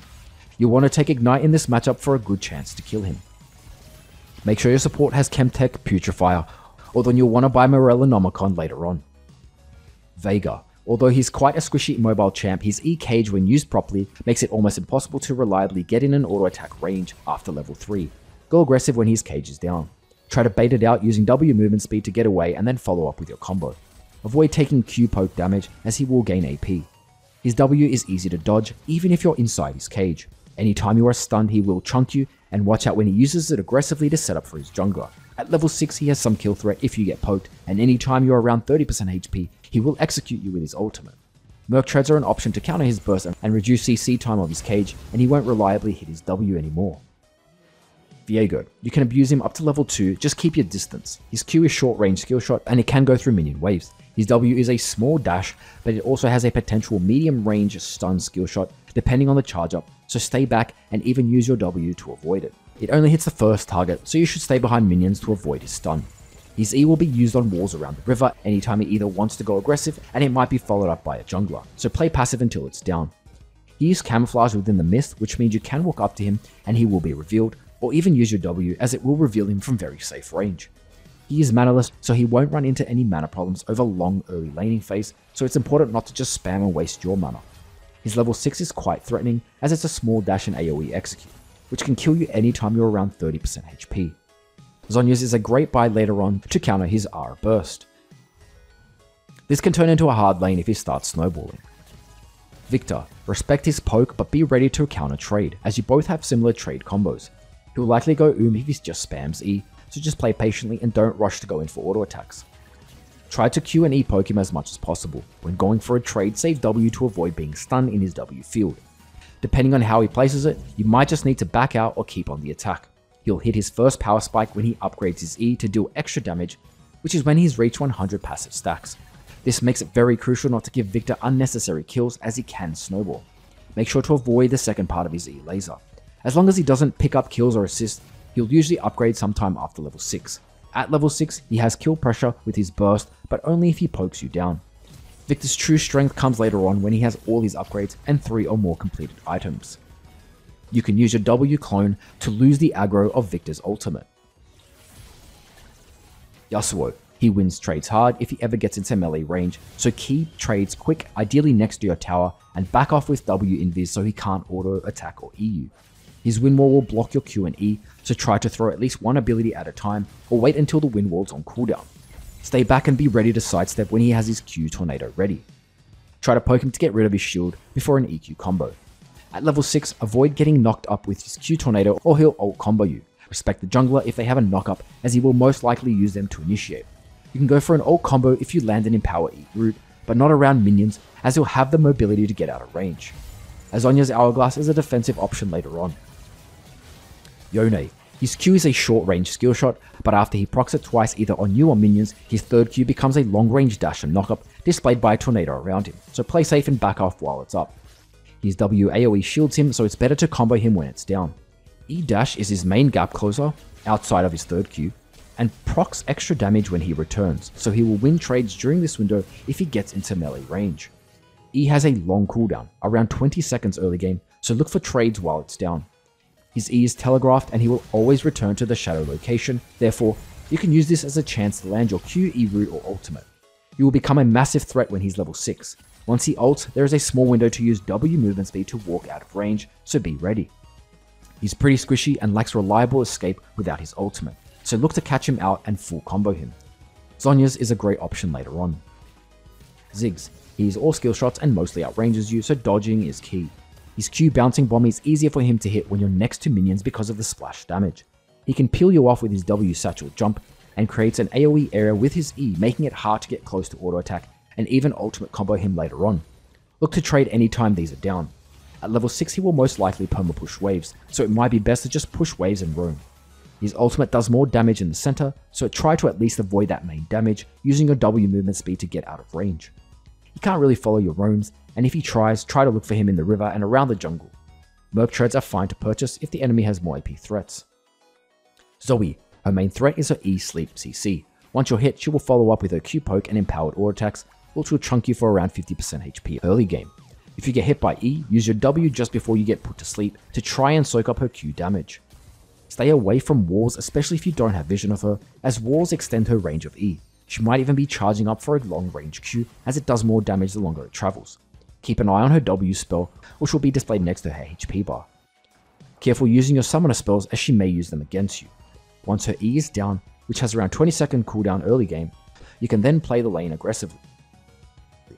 At level 6, she has a blink for gap closing, however, she will always return to the initial portal, which means you have a guaranteed Q, E or ultimate. Try to cover both Zoe and her portal within the circle range with your ultimate. She may choose to play really safe by clearing waves, in which case you can look to roam. Merc treads are a decent defensive option later on, mostly for her burst. These are some of the rare matchups where I would recommend taking Cleanse or TP as a summoner, as you're essentially giving her 2 ignites if you yourself take ignite. Hard matchups. Quick runes and item tips. Since these are generally considered hard matchups, you should have a goal to stay even in lane so you don't fall off and become a liability for your team. However, if you're confident, don't hesitate to pick aggressive runes. Some champs aren't exactly huge kill threats, they are just hard to kill, so you can still ignore sustain runes. If you're unsure or have struggled with some of these in the past, pick sustain options like Biscuit Delivery from Inspiration to ease the laning phase. I would also recommend TP against heavy poke or high threat matchups, as it can save you from falling behind. You will most likely prioritize defensive items in most cases, unless of course you get ahead and perhaps your laner isn't an issue after laning phase. Azir. Just respect his range early game with his Q poke and W soldiers, staying out of his soldier auto attack range, and be ready to return poke with your EQ auto attack combo. Safely farm and keep your distance most of the lane. When he uses Q, it's safe to hard trade and he'll do almost no damage if you stay out of his soldier range. At level 6 he can kite and peel you off with his ultimate wall. Just remember not to get baited deep in lane, as he may try to sweep you under his tower. He can always decide to play safe, in which case you can look for roams. Without vision control, you must keep your distance, as he can easily massive gap close with his E and CC combo you backwards, even into an enemy jungler. Remember tips with W mind games to reduce their chances. Merc trades are optional if the enemy has more AP or CC. Cassiopeia. Avoid her small AoE poison or she will follow up with her E Twin Fang spam. If she spammed this early, she will go Un, and you should outsustain her. Stick to safe poke most of the laning phase. Her main threat comes from her W Miasma, where a large poison field would slow you and stop you from flashing away, aka being grounded. After level 3, one of the only times to safely trade is when her W Miasma is down, using your EQ auto attack combo. You can also trade when she's around 30% mana and below, as she can't spam E early without going You can potentially flash over the Miasma if you're just outside its range and Cass is on the other side, and you're about to ult combo her. Her level 6 is a threat with her huge AoE stun ult, so be ready to face away when you anticipate it. Electros are a defensive option. Fizz. You should abuse him as much as possible the first 2 levels while you have the chance. Aim to beat him level 2 and spam abilities on him. At level 3 it will be close, but you can W and avoid his E jump damage. Best bet is to Q poke and almost only use E when you're at very safe range, or he has already used his E jump. At level 6 if he ever hits his ult shot, he can one-shot you, so it's extremely important you keep your distance. Your ultimate does provide a shield, so it might be necessary to tank some of the damage, so be ready to counter burst him if it lands. It's also incredibly hard to ever go aggressive on Fizz, as he can easily dodge all your abilities with his Q dash and E jump. Electrodes are a defensive option to help with the burst damage, so consider this if there's more AP or CC threats. An early stopwatch can help you win teamfights, negating his ultimate and E jump damage. You can then build Zhonya's later on. Banshees is another defensive option if there's more AP threats. Aurelia. You have a small window at level 1 to get as many free auto attacks as possible, but you must stay away from your low HP minions. She only wins trades if she lands her E, which is telegraphed, and you can use W clone to get away, and she may stun the wrong target, so make sure you save W especially for this. Her E stun has around the same cooldown as your W early on, hers is just under 20 seconds. Once her E is down, you can play aggressively and go for kills if you've landed your E and take Ignite. She can all-in you at level 6 from 100 to 0. Your best bet is to play safe, poke trades and wait for ganks. The most difficult part about Aurelia is that she becomes very tanky, even if you manage to get a few kills on her. Zhonya's is an amazing defensive option later on. Katarina. Her Q is the only form of poke at level 1, and you should start using her with your range from auto attacks. Aim to beat her to level 2 and spam abilities. Once she's level 2, you almost never want to waste your E, as she can easily dodge this then counter you. Avoid standing next to daggers, this is where most of her damage comes from, along with her auto attacks. Your W is important to retreat anytime she jumps on you, so utilize some strategy in the mind games section to fool her and reduce a lot of her damage potential, sending your clone in the opposite direction and forcing her to guess which is the real Neeko.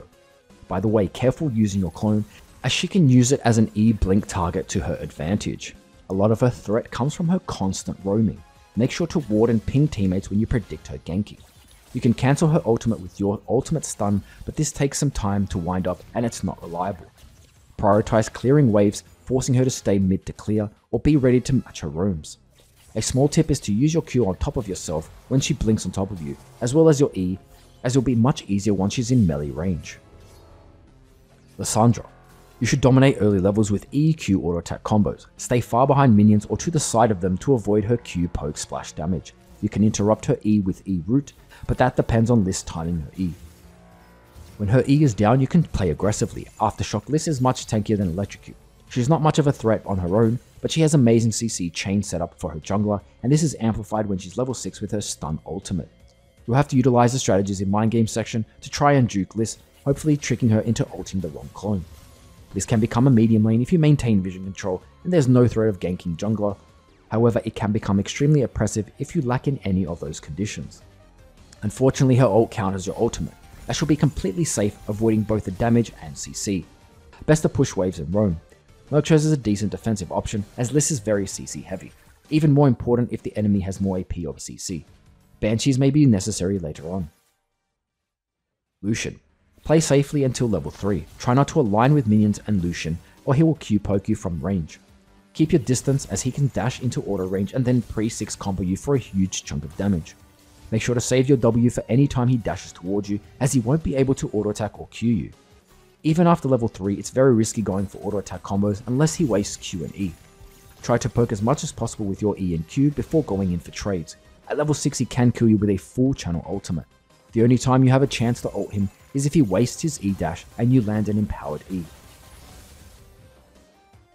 Rumble. His W shield will block a lot of your poke and the movement speed will make it easy for him to dodge your skill shots.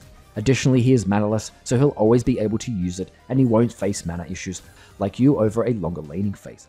When he is above 50% energy, his Q flames and E harpoons increase in damage, so avoid trading during this window. Only save time to go aggressive pre-6 is when he hits 100% overheated, then go for EQ auto attack combos. Even ignite to finish. At level 6 his large AoE field will damage and slow you, which he can use from long range to engage and set up for his jungler, so play extra passive. Save your W movement speed to avoid staying in his AoE. Merctrez is a defensive option to counter some of his burst. Rise. Stay behind minions from his Q-poke and stay away from minions if he tags you with his E. He will likely push the wave constantly, but he goes pretty early. Focus on farming safely until level 3, looking for EQ safe poke combos. Consider Merctrez if the enemy team has more CC. Look to roam once he starts perma-pushing waves. After 6 he can match your roams easily with his ultimate. You can cancel his ultimate with your ultimate stun. It can be a little difficult to ult combo him, as whenever you're in his W range he can snare and peel you off. His main threat comes later in the game when he outscales you, so to reinstate what was mentioned earlier in this guide, try to close games as quick as possible. Syndra. Play safe until level 3.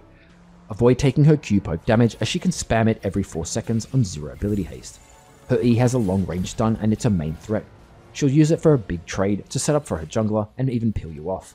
Therefore you should only look for hard trades anytime it's down, using your EQ auto attack combo. The only tip to avoid her E is to constantly avoid staying behind her orbs on the floor. So sidestepping is a priority. At level 6 she can burst you at around 80% HP, especially if she stacked her Q balls.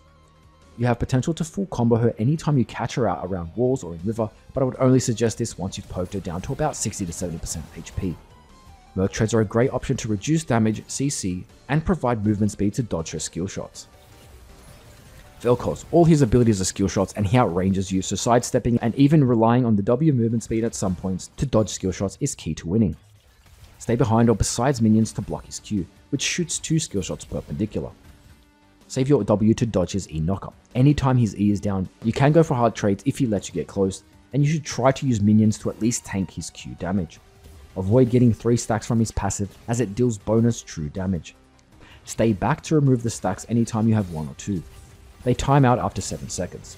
Maintain control in river so he won't be able to lead his lane, otherwise punish him if he does. You can interrupt his ultimate laser with your ultimate stun. Be careful as you might die while winding up. For clarity, he remains still while channeling his R laser, making it easy to land your other abilities. Rocket Belt is amazing to avoid skill shots, especially his E, and get in close to combo him. Merctrez is a defensive option to reduce damage, CC, and the extra movement speed to help dodging early on. Xerath. He is all skill shots and he outranges you, so dodging is essential to winning lane, and you should always look to counter poke with your EQ. You'll have to become efficient at sidestep juking, aiming to move as randomly as possible to avoid his Q beam and W circle AoE shots, especially in the center as it does extra damage. Stay behind minions so he can't get an E stun on you. Anytime his E is down, it's a good window to look for a hard trade. His passive allows him to gain mana from the next auto attack, and he gets extra mana when he attacks you. Anytime he's he may be tempted to auto attack you, so it might be useful to use it as a chance to E-root him. At level 6 his poke potential depends on his accuracy, so be sure to stay healthy. Most Xeraths play very safe, so your best bet is to roam or catch him around the river. Merctrez is a defensive option to reduce damage, CC, and the movement speed to help dodging. You might even consider this a first buy. So why pick Neeko? Perhaps you're struggling to find reasons to pick Neeko over another mage, or maybe you just need a pocket pick for your champion pool. Whether you're looking to try Neeko in a normal game or ready to become a full Neeko main, let's go through pros and cons you'll want to consider. First, we'll discuss her strengths, basically reasons you want to commit to learning Neeko over other champions, and then we'll cover weaknesses, and I'll mention tips to combat those weaknesses. Strengths. Burst and consistent damage. After 1 or 2 main items, you can burst most squishy champions. If you're able to kite enemies in fights, the procs from Q and your W empowered auto attacks will output plenty of AoE and single target damage. Positioning will become extremely important, as keeping the fine line between being close enough to auto attack, yet far enough that the enemy struggles to output damage back, can ultimately decide how much damage you deal in a fight. Remember to use this consistent damage to help your team take Barons, Dragons, and even the Rift Herald a lot faster, giving the enemy team very little time to group up and steal those objectives. Crowd control. Your E and ultimate potentially provide enough CC to stun or snare the entire enemy team. If you've gone with Everfrost, you'll have slows and roots on top of that. In fact, her game-changing ultimate has insane potential to turn even some of the most lost games around. Remember to use this CC not only to land your important abilities, but also to set up your team, whether it's your jungler for a gank, flanking your laners for a roam, or most importantly, in a team fight, to make sure they are able to capitalize and output all of their abilities. And the potential to peel is also worth noting, especially if you can chain CC everything. Mind games outplay ability. Your passive and W cloning abilities give you endless amounts of ways to deceive, juke, and surprise your enemy. I could even make a whole entire video of how much potential these two abilities have, and how every game will open up new ways to outsmart your opponents. If you're ever struggling to outplay, check out the mind game section for tips and ideas. First safe pick. If you play her support, ADC, or top, enemies will almost never anticipate it, which means you'll rarely be counterpicked. Even if you find yourself in a hard matchup, you have decent wave clear to farm safely. Also, you can always decide with your teammates if you'd like to role swap or even lane swap. If your teammates get countered, swapping lanes might just make the game a lot easier for you and your laner. Try to be experienced in different roles before you start offering lane swaps. Team comp adaptability. With most of the reasons already mentioned, Neeko can fit in almost any team comp. Not only that, but you can instantly switch from AP or AD, especially if your team consists only of one of those damage types. Playmaking plus extremely fun. Her playstyle is truly unique, especially with her cloning abilities. You have endless possibilities when it comes to juking, so no game will ever feel the same. I've also added as a final point that Neeko has an extremely fun playstyle. This isn't really a technical reason to play Neeko, but it makes grinding solo queue an amazing adventure, as you'll never get bored, as patience becomes a much needed quality when you're climbing the ladder. Now we'll go over weaknesses, quickly mentioning some solutions. Squishy. Mispositioning at any point will leave you in a vulnerable state. Champions with high burst and especially high mobility can instantly punish you for this, and possibly one-shot you. Items like Zhonya's and Banshees will help you survive against some of these burst threats, and stop certain abilities from catching you out from distance. For specific champions, check out the matchup section. Although you have to get in pretty deep to pull off a solid ultimate combo, the timing is incredibly important. Remember to go over these simple combos until they're muscle memory, and your flash timings could be the reason you succeed or fail in 1v1s and teamfights. Skillshot dependent. Being a squishy champ, landing your abilities is key, not only to output the damage and effects, but it gives you that safety of range. Apart from her W auto attack damage, Neeko heavily relies on landing skillshots to be effective, as 3 out of your 4 abilities are technically skillshots. Your experience with Neeko will determine your success rate at landing these abilities, and will also take time to build that muscle memory. Try to replicate the tips and tricks throughout the ability and combo section, as many of these will increase the chances of you landing important abilities. Look for targets to increase your E speed and width, and don't be afraid to E flash, for example, if your team is desperate to make a pick and ultimately take objectives to gain a lead. Not only do these combos increase the success of landing skill shots, but make it extremely hard for the enemy to react. No reliable escapes. Your W is your only form of escape, with the movement speed and deception it provides. Juking an enemy can buy you time, but that will depend on how experienced you are with Neeko. Practice escaping in lane whenever you get the chance, and master techniques mentioned in the mind games and mechanics section. Not only will this skin of juking players help you trust in your ability to escape, it will separate you from other Neeko players. And while we're on the topic of escaping, it's important to know when you have no chance of running. Sometimes, once you find yourself in a dangerous position or you've been caught out by some CC, and you'll know from experience, it's simply best to turn and commit to an all-in by unleashing all your cooldowns on the enemy team before you inevitably die. You'll occasionally have moments like this where you're almost certain you'll lose the fight. However, because you were able to unload your entire kit on multiple enemy champions, your team was actually able to turn and collapse to win the fight. Keep some quick combos ready when you need to make these sort of desperate plays. Again, Zhonya's and Banshees can be extremely effective when there are certain enemy threats. Falls off late game. It's important to maintain dominance if you pick up kills early, focusing on ending the game as quick as possible, and ideally making plays anytime your ultimate is up. Once Neeko reaches late game, most mages and ADCs will outscale you in terms of damage. Not only that, but it becomes increasingly harder to land effective ultimates, as by this time the enemy usually has a few defensive options to counter this. This isn't to say that she doesn't scale, but you just won't have the same opportunities as during the early and mid game. The more experienced you are with Neeko, the greater your decision making will be late game, so you can work on making this weakness less of an issue. A smart item purchase, engage, or mind game play can all lead to victories, so constantly think of ways to gain advantages. Avoidable ultimate. The channel time to cast your ultimate will give enemy players enough time to dash or flash out of the way if you aren't already positioned quite close to them. This makes this ability hard to rely upon unless you are sure enemies haven't got flash. There are plenty of combos to increase your ultimate reliability, and you'll simply need to push your limits with a somewhat risky ultimate like Neeko's if you want to eventually become consistent in landing multiple enemy ults. Normal games and even bot games are perfect to test your boundaries and get a good feeling for the timing.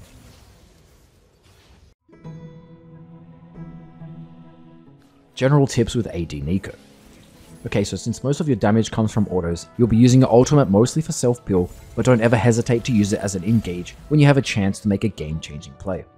Although most of this guide is based on AP Neeko, most of the information still applies to AD. Most of the combos, mechanics, mind games can all be applied. Since we're maxing W first, remember to use the bonus movement speed from W empowered auto to kite, chase and reposition. So why pick an AD Neeko over other champions? Her passive and W makes her a flexible pick for her playmaking potential, something rare amongst standard ADCs. The surprise factor. Neeko is rarely seen bot or played as an AD champ. This means players rarely know what to expect and are generally unsure about how much damage you can deal. She has more kill potential early on compared to other ADCs. A simple level 2 rush into your E Tangle-Barbs route and 1 or 2 empowered autos can lead to many easy kills early game. Just a reminder, since you aren't building AP, your playstyle needs to adapt.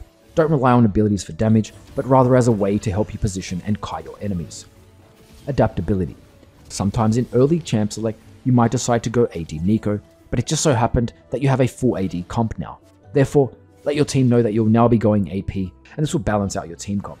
You don't have to do this, but generally balancing damage output will increase your chances of winning, and further makes Neeko pick extremely flexible. Support exclusive items. In terms of mythics and legendary items for Neeko, you can still pick any of the previously mentioned mythics. However, there are 2 mythics worth mentioning, considering they are up to 700 gold cheaper than the other mythics. Shurelia's Battle Song. It provides all the stats Neeko needs, AP, HP, ability haste and mana regen, as well as important active that grants you and your allies bonus movement speed. This is great for utility gameplay, setting yourself up for a dangerous ultimate and your team. Imperial Mandate. Same stats as Shurelia's, but instead has a passive based on dealing extra damage. Anytime you slow or immobilize an enemy, basically land your ultimate, you'll deal extra bonus damage and enemies will be marked. Any allies which then auto-attack these marked enemies will proc extra damage. Now, in terms of runes, there are 3 that you can choose to play as support. Electrocute. Take this when you want to dominate and are able to consistently proc the Electrocute bonus damage. This is best when you have to dominate early game ADC, who you can follow up, and you should look for kills and aim to snowball your lane. Arcane Comet. Against heavy poke and longer range matchups, you want to stay further back, and therefore Arcane Comet becomes way more reliable compared to Electrocute. Glacial Augment. You probably want to take Everfrost with this rune in order to fully utilize the slow raise from this rune. Anytime you land E or ultimate, this will activate. Guardian. A tanky rune option. Not really recommended unless your team has plenty of damage. You'll be purely playing for utility, providing CC from your abilities and shields from this rune. General gameplay points and tips for other roles. Support. As support Neeko, you want to focus on poking and rooting enemies in lane. Enemies will have to respect your E through minions, so pressure them by walking into threatening areas. She has decent AP to poke and great CC to peel, engage, and disengage. Your mindset should be to put as much pressure on enemies so that your AD can farm safely. As you already know, Neeko is a flexible champ to play with plenty of outplays and playmaking. The main difference from support and other lanes is that you'll always want to start with Spell Thief's Edge, making sure to poke and harass enemies to upgrade in order to obtain wards, then focus on utility and damage. Compared to other lanes, gold becomes a much more scarce resource, so item purchases must be efficient in order to make this playstyle viable. However, depending on how the game goes, and if your lane starts snowballing, you can always purchase higher priced items. Harass enemies with Q and E as well as auto attacks in order to stack your support item, and avoid last hitting minions. Remember to auto attack towers when possible, not only because you take them pretty fast, but also for the stacks for your item. Roaming is an option, especially if your lane is stale. Relentless Hunter will be a great rune to take, especially if you feel like you'll prioritize roaming. Although there's plenty of tips in the mind game section, try to use your clone to appear as your ADC or even your jungler when it's beneficial, as you can seriously bait enemies thinking they've just seen your jungler bot, yet your jungler could actually be top the whole time. It's all about mind games, and especially how it helps your teammates. Get really creative when playing bot lane support. Use those 3 brushes and alcove area to juke, deceive, and outplay enemies. Keep them guessing, especially if they don't have wards. Use your clone to tank an enemy skill shot for your AD. Use it to check brushes so you or your AD don't have to face check. Once your Frostfang is upgraded into Eye of Frost, pick up the Oracle lens for vision denial. Not only does this denial help you, it's essential to pressure the map with your team. Just like in other lanes, Neeko is very squishy, so respect your enemies, especially tank supports with CC, or the lane could quickly snowball against you. Lanes with mobile champions will be challenging, as your E will be harder to land, and their gap closers could leave you in a vulnerable position. AD. Generally, ADCs like to focus on farming in order to reach their item power spikes, and that will be part of the goal. With Neeko's kit, you can go for way more plays with your E route, something that separates you from other ADCs. In terms of synergy, you want to look for supports that have CC, so you can either set each other up with skill shots or further chain CC them. Tanks are very effective with Neeko, as they'll provide peel, allowing you to deal damage safely. You'll want to decide before you finish your mythic whether you need the dash from Gale Force against certain champion threats, which is still a rare choice, or you have enough peel on your team where you can safely pick Kraken Slayer, prioritizing damage output. Remember to use the tips in the mind games, as you can be even more creative in a dual lane. Even pretending to be your jungler coming through lane can be quite effective. Join in as many fights as possible whenever your jungler decides to invade, or there's team fights around river. Help take objectives whenever possible. If you're dominating lane with your support early, remember to take as many tower platings as possible, even before 5 minutes, as bot lane turrets don't have the same fortification buff like mid and top. You'll have the same vulnerabilities as with other roles. Being a squishy champ, you need to respect certain aggressive champions with dashes and any long range supports with skill shots. Just like the support, lanes with mobile champions will be challenging, as your E will be harder to land, and their gap closers could leave you in a vulnerable position. You can always start Doran's Ring with 2 HP pots if you need the extra sustain, or even consider taking TP as your second summoner if you're clearly not going to be fighting early game. You can even take Ghost as another summoner, which will help you with kiting. You have the advantage, especially after level 6, if the enemy decides to dive you and your support. With W to stall, E root, and ultimate stuns and shields, enemy will have a lot to risk if they try diving you. AP bot carry. Everything in this guide applies to AP bot carry. Top lane.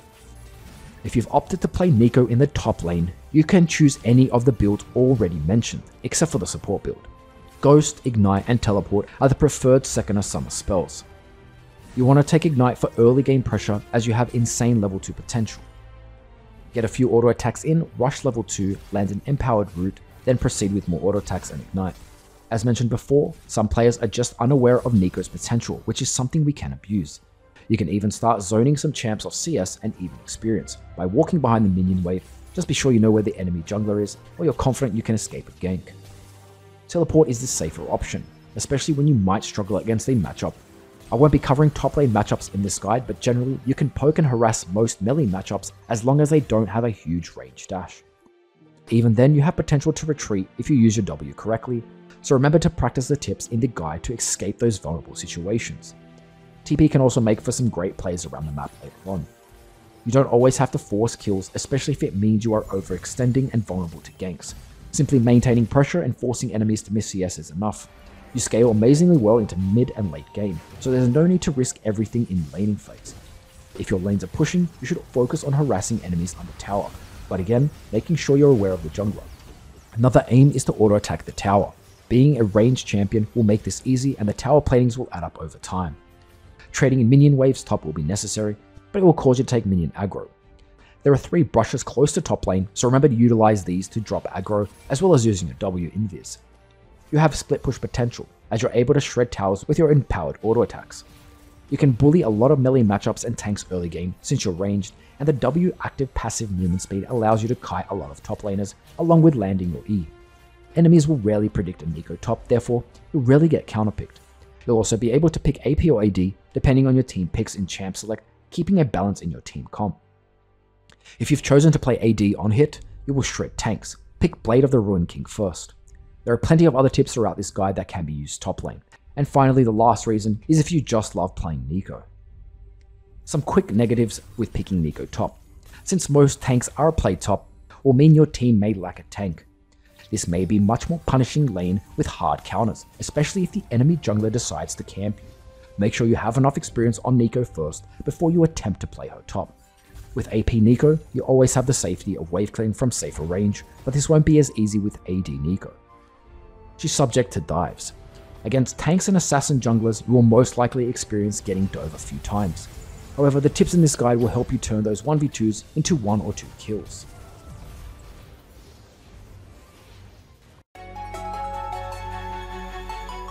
Neeko may seem like a standard mage, but her cloning ability really separates her from other AP mids. With endless clone and baiting combos and a unique playstyle, she's quickly become one of my favorite mids to play. She can take a little while to get used to, especially considering that most of her damage comes from skill shots. You need to position pretty aggressively when looking to ultimate multiple enemies, which is something mage players aren't used to, so don't be afraid to test your limits when you start playing Neeko. Considering she's viable in 3 other roles, and even has an AD on hit build, you'll never get bored of playing this chameleon trickster. Patches will eventually change some details in this guide, so make sure to check comments, which I'll update whenever a new patch affects Neeko. There's been mentions of Neeko changes this season, so I'll even release an updated guide. 99% of this guide will still be useful regardless of the changes. Have I missed anything? If so, let me know in the comments below and I'll add it in the extra info, giving you full credit. This will also help other players who are seeking to improve at Neeko. If you've made it this far into the video, here's another reason why Neeko is an amazing champion. This isn't really a gameplay advantage, but transforming with your passive will allow you to test any of your ally skins and dance animations. Also, for those who are really committed, I've added 1 clip in this entire guide that isn't Neeko gameplay. Find the timestamp and I'll pin your comment. I'm Zeus, good luck in your ranked games and I'll see you in the next video.